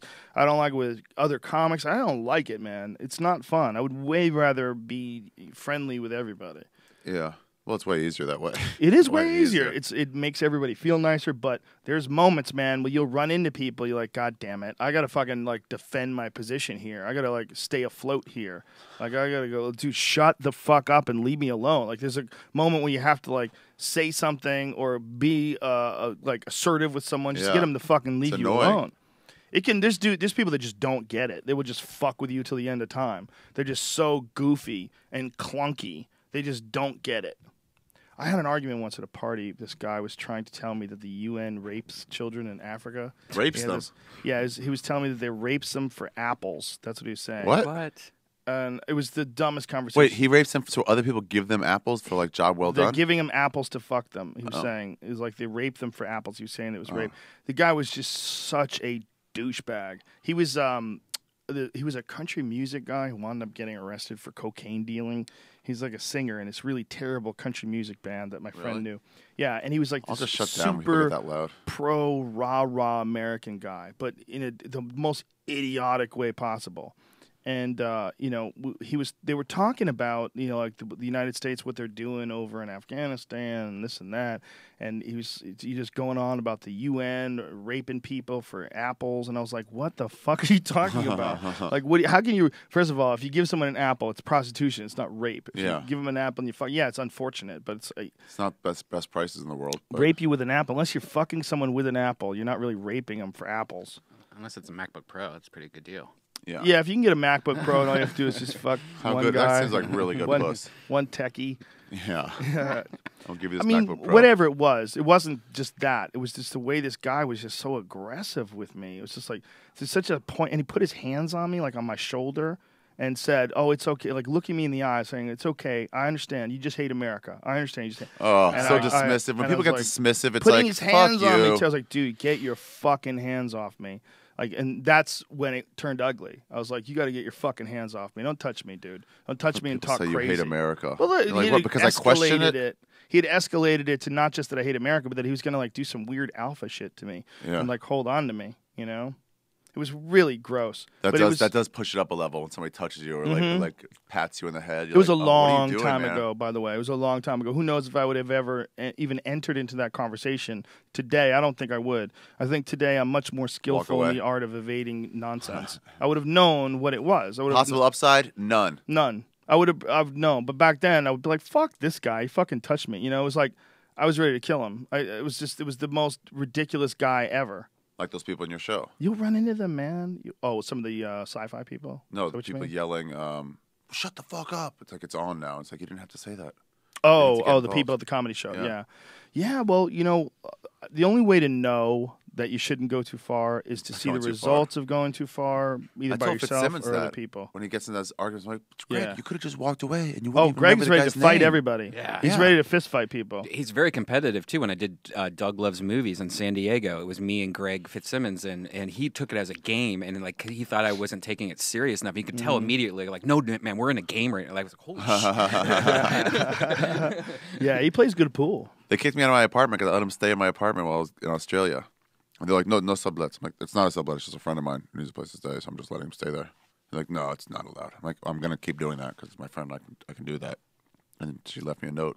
Fucking get out. How? That's ridiculous. Yeah. It'd How be can they best do if you that? leave. It wasn't an official eviction. It was just like, we suggest you leave. Why? Because I don't know. I think she had a really good hard on for people subletting or something. I don't get it. People are weird with their confrontations. I mean, some of them are necessary, but there's guys like Eddie Ift. Yeah. Who's a perfect example. That motherfucker, every time you talk to him, he's got some new He's got a new story fight about with somebody. almost getting. So we're out in the parking lot, and I'm like, "Fuck you and fuck you and fuck you. You guys want to go? Let's go right now." And I'm like, "What are you talking about? Why did it get to there? You're fighting in a parking lot in the middle of the night, and everyone's drunk." He hangs out with people that all are like that. Also, Really? like there's also this Chris Wilde guy. I don't know if you know him or not. Who's Yeah. like fighting with Tony Hinchcliffe right now on his show. Like they're battling out. And, On what show? What do you mean by battling? Eddie has a show, Talking Shit or whatever it's called now, and there's a guy that's always on the show called Eddie Ift, and it's, Eddie Ift or is not, our friend. I mean not Eddie Ift, Chris but Wilde. Chris Wilde. Yeah, I know and Chris Tony, Wilde. Tony was on the show also with this guy. Didn't know him, just thought it was a friend of his, and then I guess what happened is like the Wild guy was like kind of mad that Tony didn't know who he was, or kind of like upset or something, and then they kind of went back and forth on the show. But now, like I guess Chris Wilde won't let it drop and has been like tweeting things to Tony and stuff, and it's just I don't know if you know Chris Wilde or not. No, I don't know him, but who cares? Yeah, he used to have a TV show. I don't know what the fuck happened. Yeah. I can't really comment. I don't Right. know what the specifics of it were, but I'm on team Tony Hinchcliffe always, all day, all Who's day. that chick son. over there? That's Rosa Parks, son. That's Rosa Parks? Yeah. Oh, wow. Yeah. Over Yamaka. I don't think that's a yarmulke, dude. She's That's so her hair. light skinned. She's more light skinned than Jimi Hendrix. It's like that as light as you fucked. It's hard to tell in that photo. No, I went a mean, little it's darker than that. Black and white photo. So is the Hendrix photo. It's a black and Yeah. white photo. That's Toronto. He got busted for heroin, son. Had heroin. I went to visit Across the border. his childhood home in Vancouver. They have a small shrine to him. Really? Yeah. Me Wow. and Jeff Ross and Big J. Okerson went there one year. Imagine that. Dude died at 27, 28 years old. Was he 27 or 28? 27. 27 years old and he's got a shrine. Yeah. Where's your shrine, bitch? I don't have a shrine. How come you ain't got no shrine in Yeah, it's D.C.? a good question. It's a You good need to question. That should be your goal. A lot of people want like HBO specials. You should have a I fucking want a shrine. shrine. An Ari Shaffir shrine. Ari the Great was born here. Shrine. Ari the Great Is born like Babe Ruth's escaped house. from the mediocrity of his mother's pussy. Yeah. Right here. Should just make my own shrine. Go to NYU. Why not? You Manhattan Hospital. You Whatever could it write was. it. Like, if you ever read someone's bio on their website, they wrote it themselves, and it makes you want to fucking throw Yes. up. My friend Avi Lerner lives in a part of like Christ. near Washington D.C. where people have historic houses things, and he just made one up. A made-up historic house. Yeah, it was like a stop on the Underground Railroad or like something like that. He just made it up. Did he apply for it? Like, it made it a real... I don't know exactly how he did it. If he like went to the city and like this happened here, so if we could get a plaque, or if he just bought a plaque and stuck it there. Oh, okay. Probably mostly bought a plaque, right? It would be really hard to, like, pass that Get through the them. city to tell him like, Yeah, they'd be like, wait a minute. Unless you were, like, or it was like, super yeah, it was like some convincing. writer stayed here when he was visiting. Well, there's probably a bunch of places that do kind of qualify for that. Like, for instance, like Stephen King has a house in Maine, in Bangor, Maine. Yeah. And, like, that house should be a historical house. In He my did so much opinion, writing there and setting it there. not just that. Like, that was his house for so long. And it's like he's got these wrought iron gates that have these bats on them and shit. It's Oh, a really cool. dope-ass house. And it's in the middle of this town of Bangor, Maine. And everybody knew about it. And he's such a legendary writer that house to me is like, that's like an iconic house. So you'd put like You know? a historic Yeah, like preservation on there. make it a fucking museum for Stephen King fans could come in and see this is the desk that he actually wrote, some of his novels at. I love those little museums across That the would country. be dope, would dude. be cool. I'm telling you, man, if they did that, they would pay for that house a dozen times over. Just let people Think go so? and see. Fuck yeah, I would pay. If I was in Boston and I knew I could fly up and just check out the desk where Stephen King wrote The Shining. Yeah. Oh fuck yeah, I would look at that thing. Wow. It would I would just want to be in the room. This is where he wrote Cujo and he didn't remember it. Soak it in. Yeah, this is where What do you mean you remember? He did so much coke and drank so much booze, he didn't even remember writing it. Stephen King did coke? Oh my God, did he do coke? Wow. Stephen King was a maniac. Wow, Stephen he just King would jumped up so many smoke cool points. cigarettes, First do time Coke has massive done that. amounts of coke, and Really? drink beer. And he would drink like 16, 17 beers a night and just write until he blacked out and then fall asleep and then get up in the morning and coke it up and just do What? it again. Yeah, he was a maniac. Wow. He He had a wrote secret- Cujo, a frothing at the mouth dog. Doesn't remember any of it. Oh, it was Yeah. all him. He was Cujo. who knows? I mean, I'm sure there were some analogies in there somewhere between a lot of his demons and the actual demons he was experiencing by being an addict. But he was getting addicted to. I heard his cocaine. On Writing or whatever the book is. It's great. I heard it's amazing. It's great. Yeah, I've got 2 copies of it in case I lose one. Yeah. Oh wow. Yeah, it's really good. It's really good. He's a master to me, you know, and a master of a specific type of. Oh, that genre was him. Yeah. Well, it's a specific type of entertainment that I really enjoy. Like complete fantasy. Yeah. Vampires and demons and spaceships with aliens, and I love that shit. I love love the short stories. Yeah, dude, I love all that stuff. I'm a huge Stephen King fan. To me, he's like, he made the world a cooler place. Yeah. He made he made the world a place with the movie Carrie, you know, with the book Carrie, with Christine, that movie about the haunted car. That was a fucking great movie, man. He wrote that book too, which is even better than the movie. Yeah. Christine was. A lot of them were. Oh, he was just the books are too long. There's too much detail and too much. You would like to have seen it all in the movie, but it's impossible. The movie's got to be 2 hours. Or whatever. They got a lot of shitty actors in a lot of those movies, though. Like Salem's Lot. Yeah, they got a lot of like, let's just do this for $40,000. Yeah, well, I think Salem's Lot was for television. I think that was really? made for television. God, that was a it? Bad one. That was a bad. Was it Salem's Lot made for television? I think it was. Yes. I think it was. Then there was the Silver Bullet movie, the silly werewolf movie with Corey Haim. Remember? Oh yeah. But then he also wrote fucking Stand By Me. Yeah. Which is so out of his genre. Yeah. No, he could write anything, man. Yeah. He could write anything. He's a bad motherfucker, dude. And then he followed those not minor league Cub Scout baseball players. What are they called? What's the little leagues? He followed one, like started writing articles with them, and they went all the way to the Little League World Series. Really? While he was following them, writing about them. Oh, I didn't know about like this. Bangor, like the Bangor main team went to like the Nationals or something. Oh, and he was like writing in their local paper about them? Yeah, just following them along that season. That's so crazy. Yeah. Well, it must be awesome for those guys. Well, he could do whatever he wants. He could do whatever he wants, man. He didn't have to apologize to anything to anybody.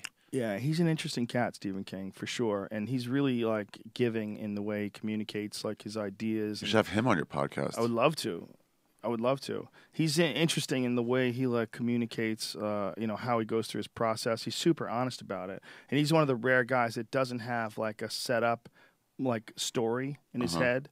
He like has these characters and he has this idea that he starts with and then he just goes. He just starts writing. He just starts writing, almost like goes into this crazy trance and constructs this world, and then you get sucked into it and then you read it after he's done with it and you're like, holy shit. He just brings it out of nowhere. It's not like we had Scott Sigler on the podcast, who's a really cool guy and a very, very good writer as well. But he has a totally different approach. Scott Sigler's approach is he knows exactly where he's going. He knows where it's going to end. He knows where this is going to happen and get changed up. He knows where this, and then he has to just sort of fill it in and figure it out, and flesh it out. Yeah, and make it to his liking. But he's very systematic about it. And we were talking about Stephen King's approach that he just lets it go. And they go, I just don't do it that way. I couldn't do it that way. But for him, obviously it worked. But for Sigler's a great writer, too. I mean, his way works, too. There's no right or wrong way to do it. Yeah. Do you write like that? Do you, say, I want to write a joke about driving a car? No, I'll toss things over in my head. I'll write a note in my notebook. And then, when I look to see what jokes I should do on stage tonight or whatever, I'll keep passing that note. I'll keep thinking about it. And then when I'm driving or when I'm on the subway, I'll keep thinking it over. And then I'll just, do it on stage. So you don't actually sit in front of the computer. How come you don't? Do you try that?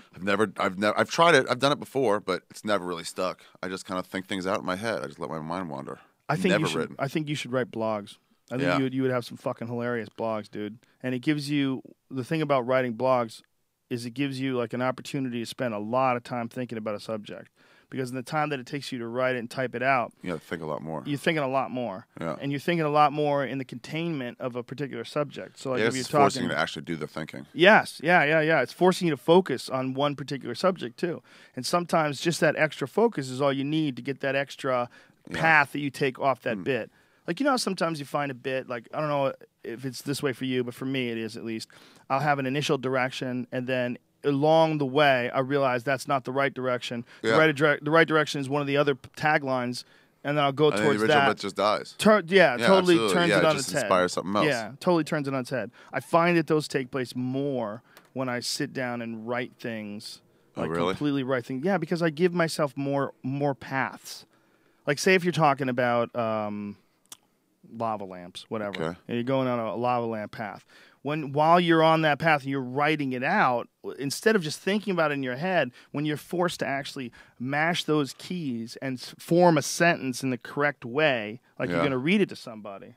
That Scrivener? Yeah. Yeah, that's pretty dope. What's that? It's a writing software program that you like can't note see cards, it. You yeah. can't see it. It's a cork board with index cards on it, but a virtual cork board. And you can put your notes on those virtual cork boards. Oh, that's good. Evernote sucks. There's I like Evernote because it They lets me lose sync stuff. up to it. They don't lose stuff for me. They lose stuff. with you? Yeah. Really? And I looked and it's been written about. They lose stuff for you too. Really? Yeah. It's been written about online? Yeah. Ooh, that's not good. Yeah. Anyway, Yeah. I think more people would benefit from doing blogs. Blogs, yeah. That's why I've written some of my best stuff. So I'm going to start going back into blogs. I'm going to commit to one blog a week. Really? Yeah. And then what? You won't mind doing material out of your blogs? Nope, I don't mind doing that because it becomes an idea. Like it's an idea in the blog, and then it becomes a bit. A full thing. Well, it's either that or you don't get the blogs. Right. It's like I think people like to read things, and I think that some of them are never going to go to see my stand-up. Super fans will get to see the And some germinations of these ideas. Yeah. And if you don't like it, that's okay. I get it. I mean, I've heard people complain about subjects that we talk about on the podcast that eventually. But it's like wind that's up what's on being your material. mind. The problem is that's what's on your mind. So I'm going to do it on stage what's on my mind. It's also the problem that some people are just annoying cunts that like to complain Yeah. about shit, and they get to talk too. Everybody gets to talk. It's one of the beautiful things about the internet, and one of the annoying things about the internet is that even people that are not thoughtful, that are all fucked up and really, hypercritical and annoying and not rational about it, they get to talk too. Yeah. There's a guy he was a video game guy that just quit social media. Cliffy B? Quit his Twitter. No, it wasn't Cliffy B. It was another guy. He's like famous for making YouTube videos. And there was this thing that they were going over his career and his like constant battling with people on these social network sites. And when people would say mean things about him, he couldn't help it. He had to respond. Yeah. He would get involved in these crazy fights. And then he started having his employees handle his Twitter for him, and that relieved him of a little bit of his anxiety. Then he got to a point where he's like, I can't fucking do it anymore. Like I'm going crazy. I have like real health problems from the stress of this. When you start like looking for that shit and reading that shit and getting into that shit, it can fuck with your head, man. Oh yeah. If you do something that people don't like and they all start attacking you for it, attacking you as a human being and trying to like hurt your feelings. Yeah. There's not just one, there's like 20 of them in a day. What was that about though? What about? What is those people doing that? No, why'd you say that? Oh, because this guy did that. He quit. He quit his all his social media. To get away from it. Yeah, he just couldn't take it anymore. He makes his living off his YouTube channel. I mean, he's got like this huge YouTube channel, like people, like millions and millions of subscribers, and he's got a huge Twitter following, hundreds of thousands of Twitter people. Deleted it all. Yeah, because he just couldn't take it anymore. Good for him. It's his life. I know it is his life, but it's interesting, like that battle. Yeah. With the criticism and right. and negative people online. Like I released that. I was worried, but I released my album online with commentary. I put it on my podcast. why were you worried? Well, because I was worried that someone would say, the only worry was like someone was going to say like, oh, this is just lazy because you didn't want to do another podcast episode this week. Mm-hmm. And that first comment was lazy. And I'm like, motherfucker. But that was the only one. But it was like the first one. I was like, God damn it. You can't listen to those people. Those people are shitheads. Yeah. You can't tell me that it I'm bothers supposed me to though. be... If somebody tells me like, oh, I saw this joke last time or whatever, it's like, it just bothers me. Well, you need to let them know. Look, I'm working on jokes, and the only way to work on jokes is you got to do them more than once. Yeah. A bit is never finished unless it's done 20, 30, 50, depending on the bit. Yeah. I mean, it's got to be done a lot of times. You have to do it on stage and perform it and tweak it and move it around. And if you think that, like, you go to see me in this town, then you go to see me in another town, and it's going to be a totally different act a month later. It's not possible. It's crazy. I need to work on that stuff. Like a lot of my stuff that I've released in the past, I wish I'd worked on it more. I wish I'd spent more time going over it. Yeah, but that requires new people to come, I guess. Yep. Well, it also requires you have to do it on stage. I had Everlast on the podcast yesterday. We were talking about the difference between writing a song and writing a joke. Like, I've never made a joke without the help of other people because every joke I make, it has to be done in front of an audience, and they let me know what's working. It's a combined effort. It just is. I'll write some good ideas that'll work the first time I get on stage, But they get better when you do them in front of an audience and you figure them out. And you got to take chances. You got to do them this way, and you got to move the punchlines. And Tell's really good at that, changing like an order. Real, let me examine each of these a bunch of different ways. You never know, man. Sometimes you nail one, and it's just the perfect way to say it, and you can't believe you used to say it another way before. Yeah, Paul's right. And some suck, man. You know, Chris Rock famously talks about one of his greatest bits of all time. You know the bit that I love black people and I hate niggers? Yeah. Remember that bit? That's one of the all-time He got a lot of criticism classic. for that. He certainly did. Yeah. But it's one of the all-time classic bit. comedy bits. Yeah. It's just a brilliant bit. Well, he said that bit bombed. Louis C.K. told me this. He said that the bit bombed for like a year. Really? Couldn't get it to work right. And then finally, he figured out how to get it right. He just figured out how to do it right. Yeah. But he believed in it. He believed in the premise, so he chased the premise down until he got to a point where it was just a weapon. You know, and then by the time it was on his special, it's just flawless. That bit's so classic. Yeah, it's a legendary bit. It's legendary bit. Yeah. But that's a perfect example of like a legacy bit. You can't do that if you want to hear the same jokes every week, right? Or you want to hear new jokes every show, because you're never going to get to that level. Dude, it was really great going in New York. We're do 4, 5, 6 spots a night, and if you work on one bit and you do one, you get that feeling of like, I was a little dead in the middle there. Wasn't enough laughs. But then usually I wait 24 hours before attacking it again. I sort of forget.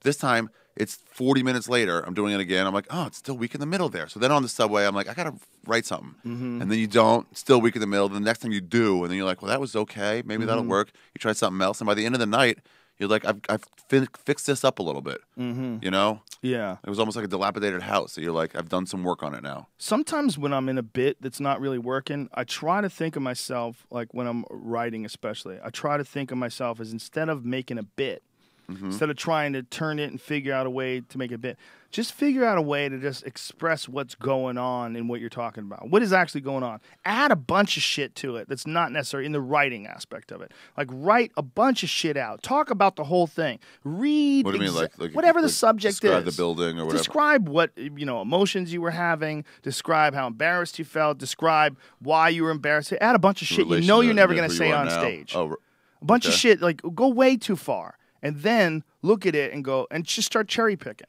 And then go, oh, but this makes sense. If I could cut that out and go right to this, and you just give yourself more. Yeah, by going too far. My acting teacher would tell us that, like, if people weren't going even close to far enough, they'd be like, why did you cheat on me? He was like, you're not going far enough. Like, I'm pretty upset. Like, it doesn't look like that. And he would always go, just do it like 10 times too much, just for argument's sake. Let me just see that. And then people would do it. He goes, okay, pull that back like 3%. Like, you're just barely over the line. Right. Like, that's where you should be. You got to take chances, and people don't want to take chances, and that's one of the things that is the hallmark of bad acting. Yeah, that's people that don't really want to dive into and become someone else. They're still clinging on to who they are. What are you talking about? You're not even going in there. Yeah, like, they don't even know how to be. I noticed Freddie would do that when he would like really do his dad getting exasperated. He would lift his hand all the way up over his head, like, "Why are you doing that?" Right, like that, and then you would see like new open micers trying something similar. And their hand would come up about their side. They'd be like, oh, why are you doing that? They just didn't have the guts to stick with it, to just go for it. There's a commitment. Because it's so foolish if you fail like that. Oh, yeah. It's way more foolish. Oh, we've all done that. We've overcommitted to bits and tried to, like, pump them up, and they're just dog shit. Yeah. Right? You know that feeling, Brian? You know what I'm talking about, where you're in the middle of a bit, and you're really working it, and you're like, oh, my God, I can't even get out of this bit. Yeah. It's usually the dolphin one, when people start going, oh, like women get disgusted about it or something. Yeah. Or not the dolphin one, I'm sorry, the stripper one. Oh, that's even more, yeah. Well, what are they going to do? It's not for everybody. Some people like bluegrass. And it sucks because that story is like 10 minutes long. Once you start, when you realize the whole crowd is not that into it, you're like, oh, I really should have stopped. Well, I found a way out of it, though, lately. Yeah, that's sometimes an important part of like not doing well with a bit, too, is that it shows other paths. Yeah. Well, also, I like doing it for crowds. I like doing bits for crowds. A mix between either putting on the best show or doing bits that I think this crowd won't like to see if I can make it work here. You know what I mean? Right, If it's a real dark joke and there's a real conservative crowd, I could do my more conservative jokes, but I'd sort of rather work on this in front of these people, work on this really harsh thing in front of these people. That's why I like going to Australia and Switzerland and Amsterdam, doing shows in other countries. So like, I want to know what parts of these really work in different environments. Wow. You know, and Comedy on State has like a Thursday night, like college night. So it's all college students, 250 of them. So it's like, yeah, let me see how they relate to this. Right. College kids are a different thing, man. Because when you do like colleges, one of the things that you realize like almost immediately is how little experience a lot of them have in life. Like a lot of them are coming from their parents' houses, the protected environments of their home, to a dorm with a bunch of savage, hormonally charged teenagers just sticking things inside their bodies like all day, whether it's needles or dicks or just fucking and doing drugs and getting crazy. I mean, people are getting crazy. You remember how much fucking you did when you were in college? 0. Oh no, I barely won. You didn't do any fucking? Oh, that's right. You were a virgin religiously, for religious purposes. Yeah, but then I dropped the religion. I still was just waiting for the right girl. The right girl to love. Kate Hicks. I saw that you added that to your phone, your email list. Unless you're Kate Hicks. Yeah. I said I had to tell everybody my new email address. So I said, if I haven't talked to you in a long time, we're enemies. Don't take this as a sign. You should get in touch with me again. Unless you're Kate Hicks. Yeah. Do you know where she is now? In Baltimore somewhere. Yeah. She's doomed. Are you friends with Facebook? No, she won't be friends with me on any of those things. Things. She's doomed. She can't get the Ari's dick anymore. She's it doomed. That's what it is. She's terrified. Is she the one that got away? Crying She's in one Baltimore. of them, yeah. There's like 5 that got away. Thinking about the Ari dick. Yeah. Yeah, I got away every time. You're the one that always got away? I definitely got dumped. I've definitely been dumped, but when I got dumped, I got away. I realized after you're the one who got away. I'm like, whoa, I got away. Oh, wow, thank God. Yeah, but I was a maniac, too. Don't get me wrong. They got away as well. It's not like either one of us wasn't goofy. I love when you can both look back and be like, whoa, we both got out of that. Yeah, what were we doing? Wow. You got to be careful, though. I'm so wrong for you. You're so wrong for me. You'll get into that situation where you think, like, wow, maybe we were meant together. Like, now we've gone through all our bullshit, and I tried to do that once. Yeah? Yeah, with Oh, right, because you're just comfortable. A girl from when I was a teenager. We met when I was 25, and we went on a date in New York and had a good time and went back and got a little of that in there. And I was like, wow, maybe she's the one. Holy shit. Maybe she's the one, yeah. No, it didn't. I did that so much. 2 days, it was a wreck. Maybe she's the one. You start thinking, like, well, what would that's another thing. Like after one date, like, relax. When you're young and single and you try to, like, hang out for a weekend with someone that you barely know. Yeah. And, like, a day in where you're like, will you shut the fuck up? Like, what kind of craziness are you talking? And you realize, like, what kind of nonsense people talk amongst their friends. And then you're like, stuck in the middle of it. Yeah. People just squawking at you. Ari, have you met anyone off of Tinder yet? One girl in Melbourne I hooked up with. You're not supposed to tell that, fucking kiss and tell cocksucker. What? Oh, is Melbourne going to know? There's not that many people. They know who fucked Ari in Melbourne. No, it's nice. Weird. You know why I like Tinder more than anything? More than, because I went on one date in New York and we like made out and that was it. And then another date, we didn't do anything. Whoa. But like, it's nice to be able to reject girls that are kind of out of your league. Just to be like, nah, you're just an 8. No thanks. Whoa. Yeah, when you're saying yes or no to all these girls and they're putting their best pictures up, you feel like your line has gone up. Wow. Because you're like, why would I take this 7.5 when I just took 2 9s? And you don't have to get to match with any of them. What are we doing to humans? Are we devaluing them? We're I breaking don't them know. down to numbers on an iPhone app? I don't know. Or if I don't know if it's setting us free. Well, I think from it's these definitely societal norms that aren't really us. Definitely setting a lot of people free from the difficulty in getting laid. I saw 2 hippos fucking in the zoo. Me and Simone and Pete C That has went. nothing to do with Tinder. Yeah. They did not meet on Tinder. It was the base level of it. It's like that old joke you had with the lions. Tigers. No, I wonder if my pilot is going. Yeah. None of that. Just fucking. Yeah. That's what Tinder is. That's base. Like that. You like me, I like you. We like each other's looks. Let's do this. Well, I think one of the things that's kept people from being more sexually liberated is that people cling when there's a shortage. Yeah. And when it's difficult to get sex, people cling to each other. Yeah. When it's difficult to find partners, difficult to find lovers and, people that you enjoy being with, it's hard to meet people. When you find people, they get together and they get married real early. But when people get older, instead of playing musical chairs, just grabbing onto the first chair and hanging on, and you get something like a Tinder or one of those little dating websites or the books, yeah. You can just meet a bunch of new people and then find who you actually like, and then you realize they're just meeting a bunch of people too, and everybody's just meeting, and it's easy all to here to meet people. meet. It's like first day at dining hall of the fucking college. Which everyone's not hard. Hi, how are you? Yeah, and if it becomes not hard to get a date, yeah, that eliminates a lot of the Bobby stress. Lee said it changed his life. Really? He said because he was the one thing he was worried about most was rejection, unnatural fear of it. But this takes that out. They've already said, "Yeah, I'm interested." Wow. Oh, that's interesting. So that's great. a great idea. That's a great application. I just met this girl on Tinder, and she's like, I told her my name eventually. I was like, oh, my name's, well, online it's Brian Redband, and she goes, that's weird. My last name is Ban. I'm like, what? Oh, that's crazy. Then she had come to the Comedy Store with Bobby Lee. Bobby Lee met his girl on Tinder, brought this girl with her, and I was like, wait, I remember I was like staring you down the whole time, and then I found a picture on Comedy Store's website of her, of the whole patio that night. Like they took a picture with of the you patio, and her? and I'm staring right at her, and she's staring right at me. It's a marriage made in heaven. I'm a psychic. I can tell it'll it's definitely in the work stars. now. Read your tea leaves. Her last name's Ban, though. Isn't that weird? Crazy.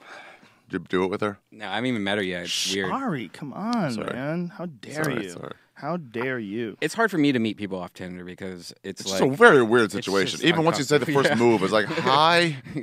So we might want to touch each other. Mm-hmm.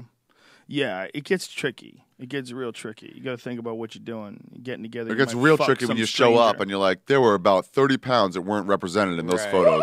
What do you do then? Yeah, what do you do then? You just enjoy the date, and then you get at some point you're like, you know what? I don't give a shit anymore. You look sexy. Whoa, Ari Shaffir. That's why you got to do some research before you go. You take a screenshot of it, cut out the picture, upload it to Google image search, and it'll show you her Facebook page. Oh my God, Brian! Too crafty. Wow. Too crafty. Jesus. Like I just found out this girl that I met. She has a podcast on a other podcast network. I don't know if I should tell her or not because we've been talking back and forth. Why I was not? like, what the fuck? Is something wrong with her having a podcast? Yeah, I just don't like the network. Oh. So what? So what? Slumber Party with Allie and Georgia. Let all that shit go. Don't tell people online who it is, you fucking knucklehead. You want to ruin your life already? It's either Allie or Georgia. So you gotta learn how to keep secrets, you fuck. I'm not gonna probably never meet this girl. Oh, but you might. You might become besties. Become besties. Yeah, man. You know, I really resent that idea that other podcasters have to we have to be against each other. We have to no, we're all the same team. It's just against them. Yeah. Not even talking about your situation, but when the Stitcher Awards came out, we won Best Overall Podcast. Congratulations! Dun, dun, dun, dun, very happy. But what I was shocked by was like one of the other fucking podcasts. I've never even heard of them. They might be the nicest guys ever, but their sound guy or something instigated some fucking hate campaign against us. Like, really? Yeah, to tweet me and say a bunch of mean shit to me. It was like a swarm of it. And I was like, wow, this is hilarious. Like, guess what? You know, you can like whatever podcast you want. Like, you don't have to be mean to the people that other people like. Yeah. Like, who gives a shit? Like, your podcast can't be that good if that's the way you think. If you really think that way, your podcast has got to be filled with some nonsense. Like when David Cross hated Larry the Cable Guy, and David Cross's stand-up was garbage. Yeah, that didn't work out so well. Well, that was a ridiculous thing. Like, come on, man. You know what he's doing. He's doing a character. Like, the idea that this character is for like... yokels. What do you care? It's ruining the fabric of society because no, it's not. That racist. fabric was already done. Well, racist? Yeah, that was the argument, that Larry the Cable Guy's racist. Really? Yeah, that was a big part of it. This xenophobic fear of foreigners, towel head talk, that kind of shit. Yeah. I don't know, man. There's other shit to be worried about in this world, That weird thing where people get mad at other people for being successful, or get mad at other people for winning an award, or get mad at other people for producing something. I'd say if you want to piss a comic off oddly, tell him he's your second favorite comic. People get angry. I'm like, it's still really good. Of all the comedians, you're number 2. That's awesome. Hilarious. But they get like, whoa, who do you like better? Yeah, that's mad. That's so true. Yeah. Well, we're all fucked up in some way, or at least we come into it fucked up, and hopefully we balance out somewhere along the trip.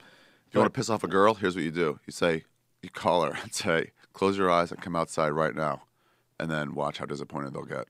Because women think they just deserve free things. Now they'll just assume you got them a present. That's not nice. No, Ari Shaffir, nice. These are terrible ideas. You got to vet these out with me. Call me up next time you think about doing something like that. I'll go, what are you going to do? What's the benefit of that? You're just going to laugh? Ha ha! You get nothing. You get nothing but dick. You want some dick? You don't? Tough. Somebody else does. Look at Tinder. Look at my phone. Fuck you. I'm free.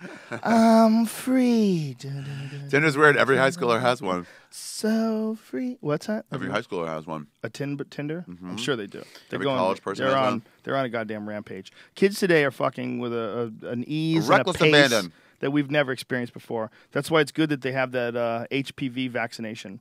It's very important. Yeah. They can shoot that in them, and then they can shoot loads in each other and not worry about that. Anyone under 26, right? Something like that? Anybody young that's going to have sex should get that vaccine. Oh, yeah. That shit's bad, that HPV. But that vaccine, apparently, with some folks, has had given them adverse reactions. There's a bunch of... like what?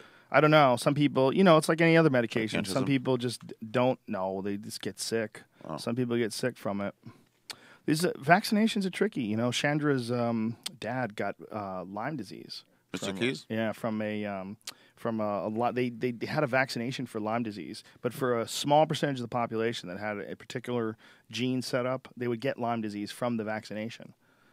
Wow. It's fucked up. The poor guy got Lyme disease from a vaccination for Lyme disease. It wasn't a lot of people that got that, but it was enough that they pulled it from the market. Whoa, God. Do you see what's going on in Venezuela right now? Yep. It's crazy riots. Crazy riots. It's happening all over the world. Millions of people on the street protesting against their government. All over the world. Mm-hmm. Put up some of the pictures. The Ukraine also? Well, we'll leave on this. Ari? So Venezuela's not his people. How dare you?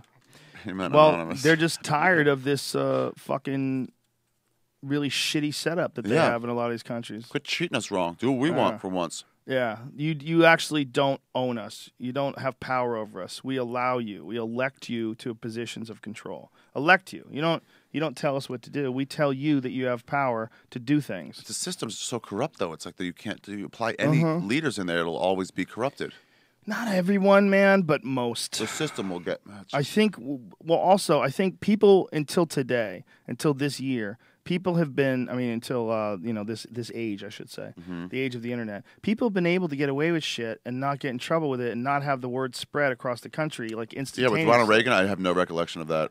This is live video of it right now. It's turned into fire. It's cops versus citizens. Yeah. Oh my God, this is terrifying. This is a movie, man. Shots going off. That light. But you know what? Otherwise, wow, look at this shit. This is crazy. This is live. That's live right now. Venezuela is they're rioting. They are turning against their government. Imagine if you were living in Venezuela right now. This is the apocalypse. They have regular Everything's cars. on fire. Guys, this is Chicago in 20 years. Everything's on fire and guns are going off. And this is the government trying to keep control of its citizens. Because they're protesting and said they outlaw protests. That's the first thing they do. Outlaw protests. Yeah, you can't outlaw protests, you fucks. And then start getting violent because they just want to say, don't do this. Yeah, well, they're living under a totalitarian dictatorship. They're blocking Twitter feed. If you post pictures on Twitter, they're blocking a lot of them. Yeah. Whoa, shit. It's terrifying shit, man. Whoa. And you know what? All these monarchs and all these kings and all these people that run countries are terrified of this kind of shit happening.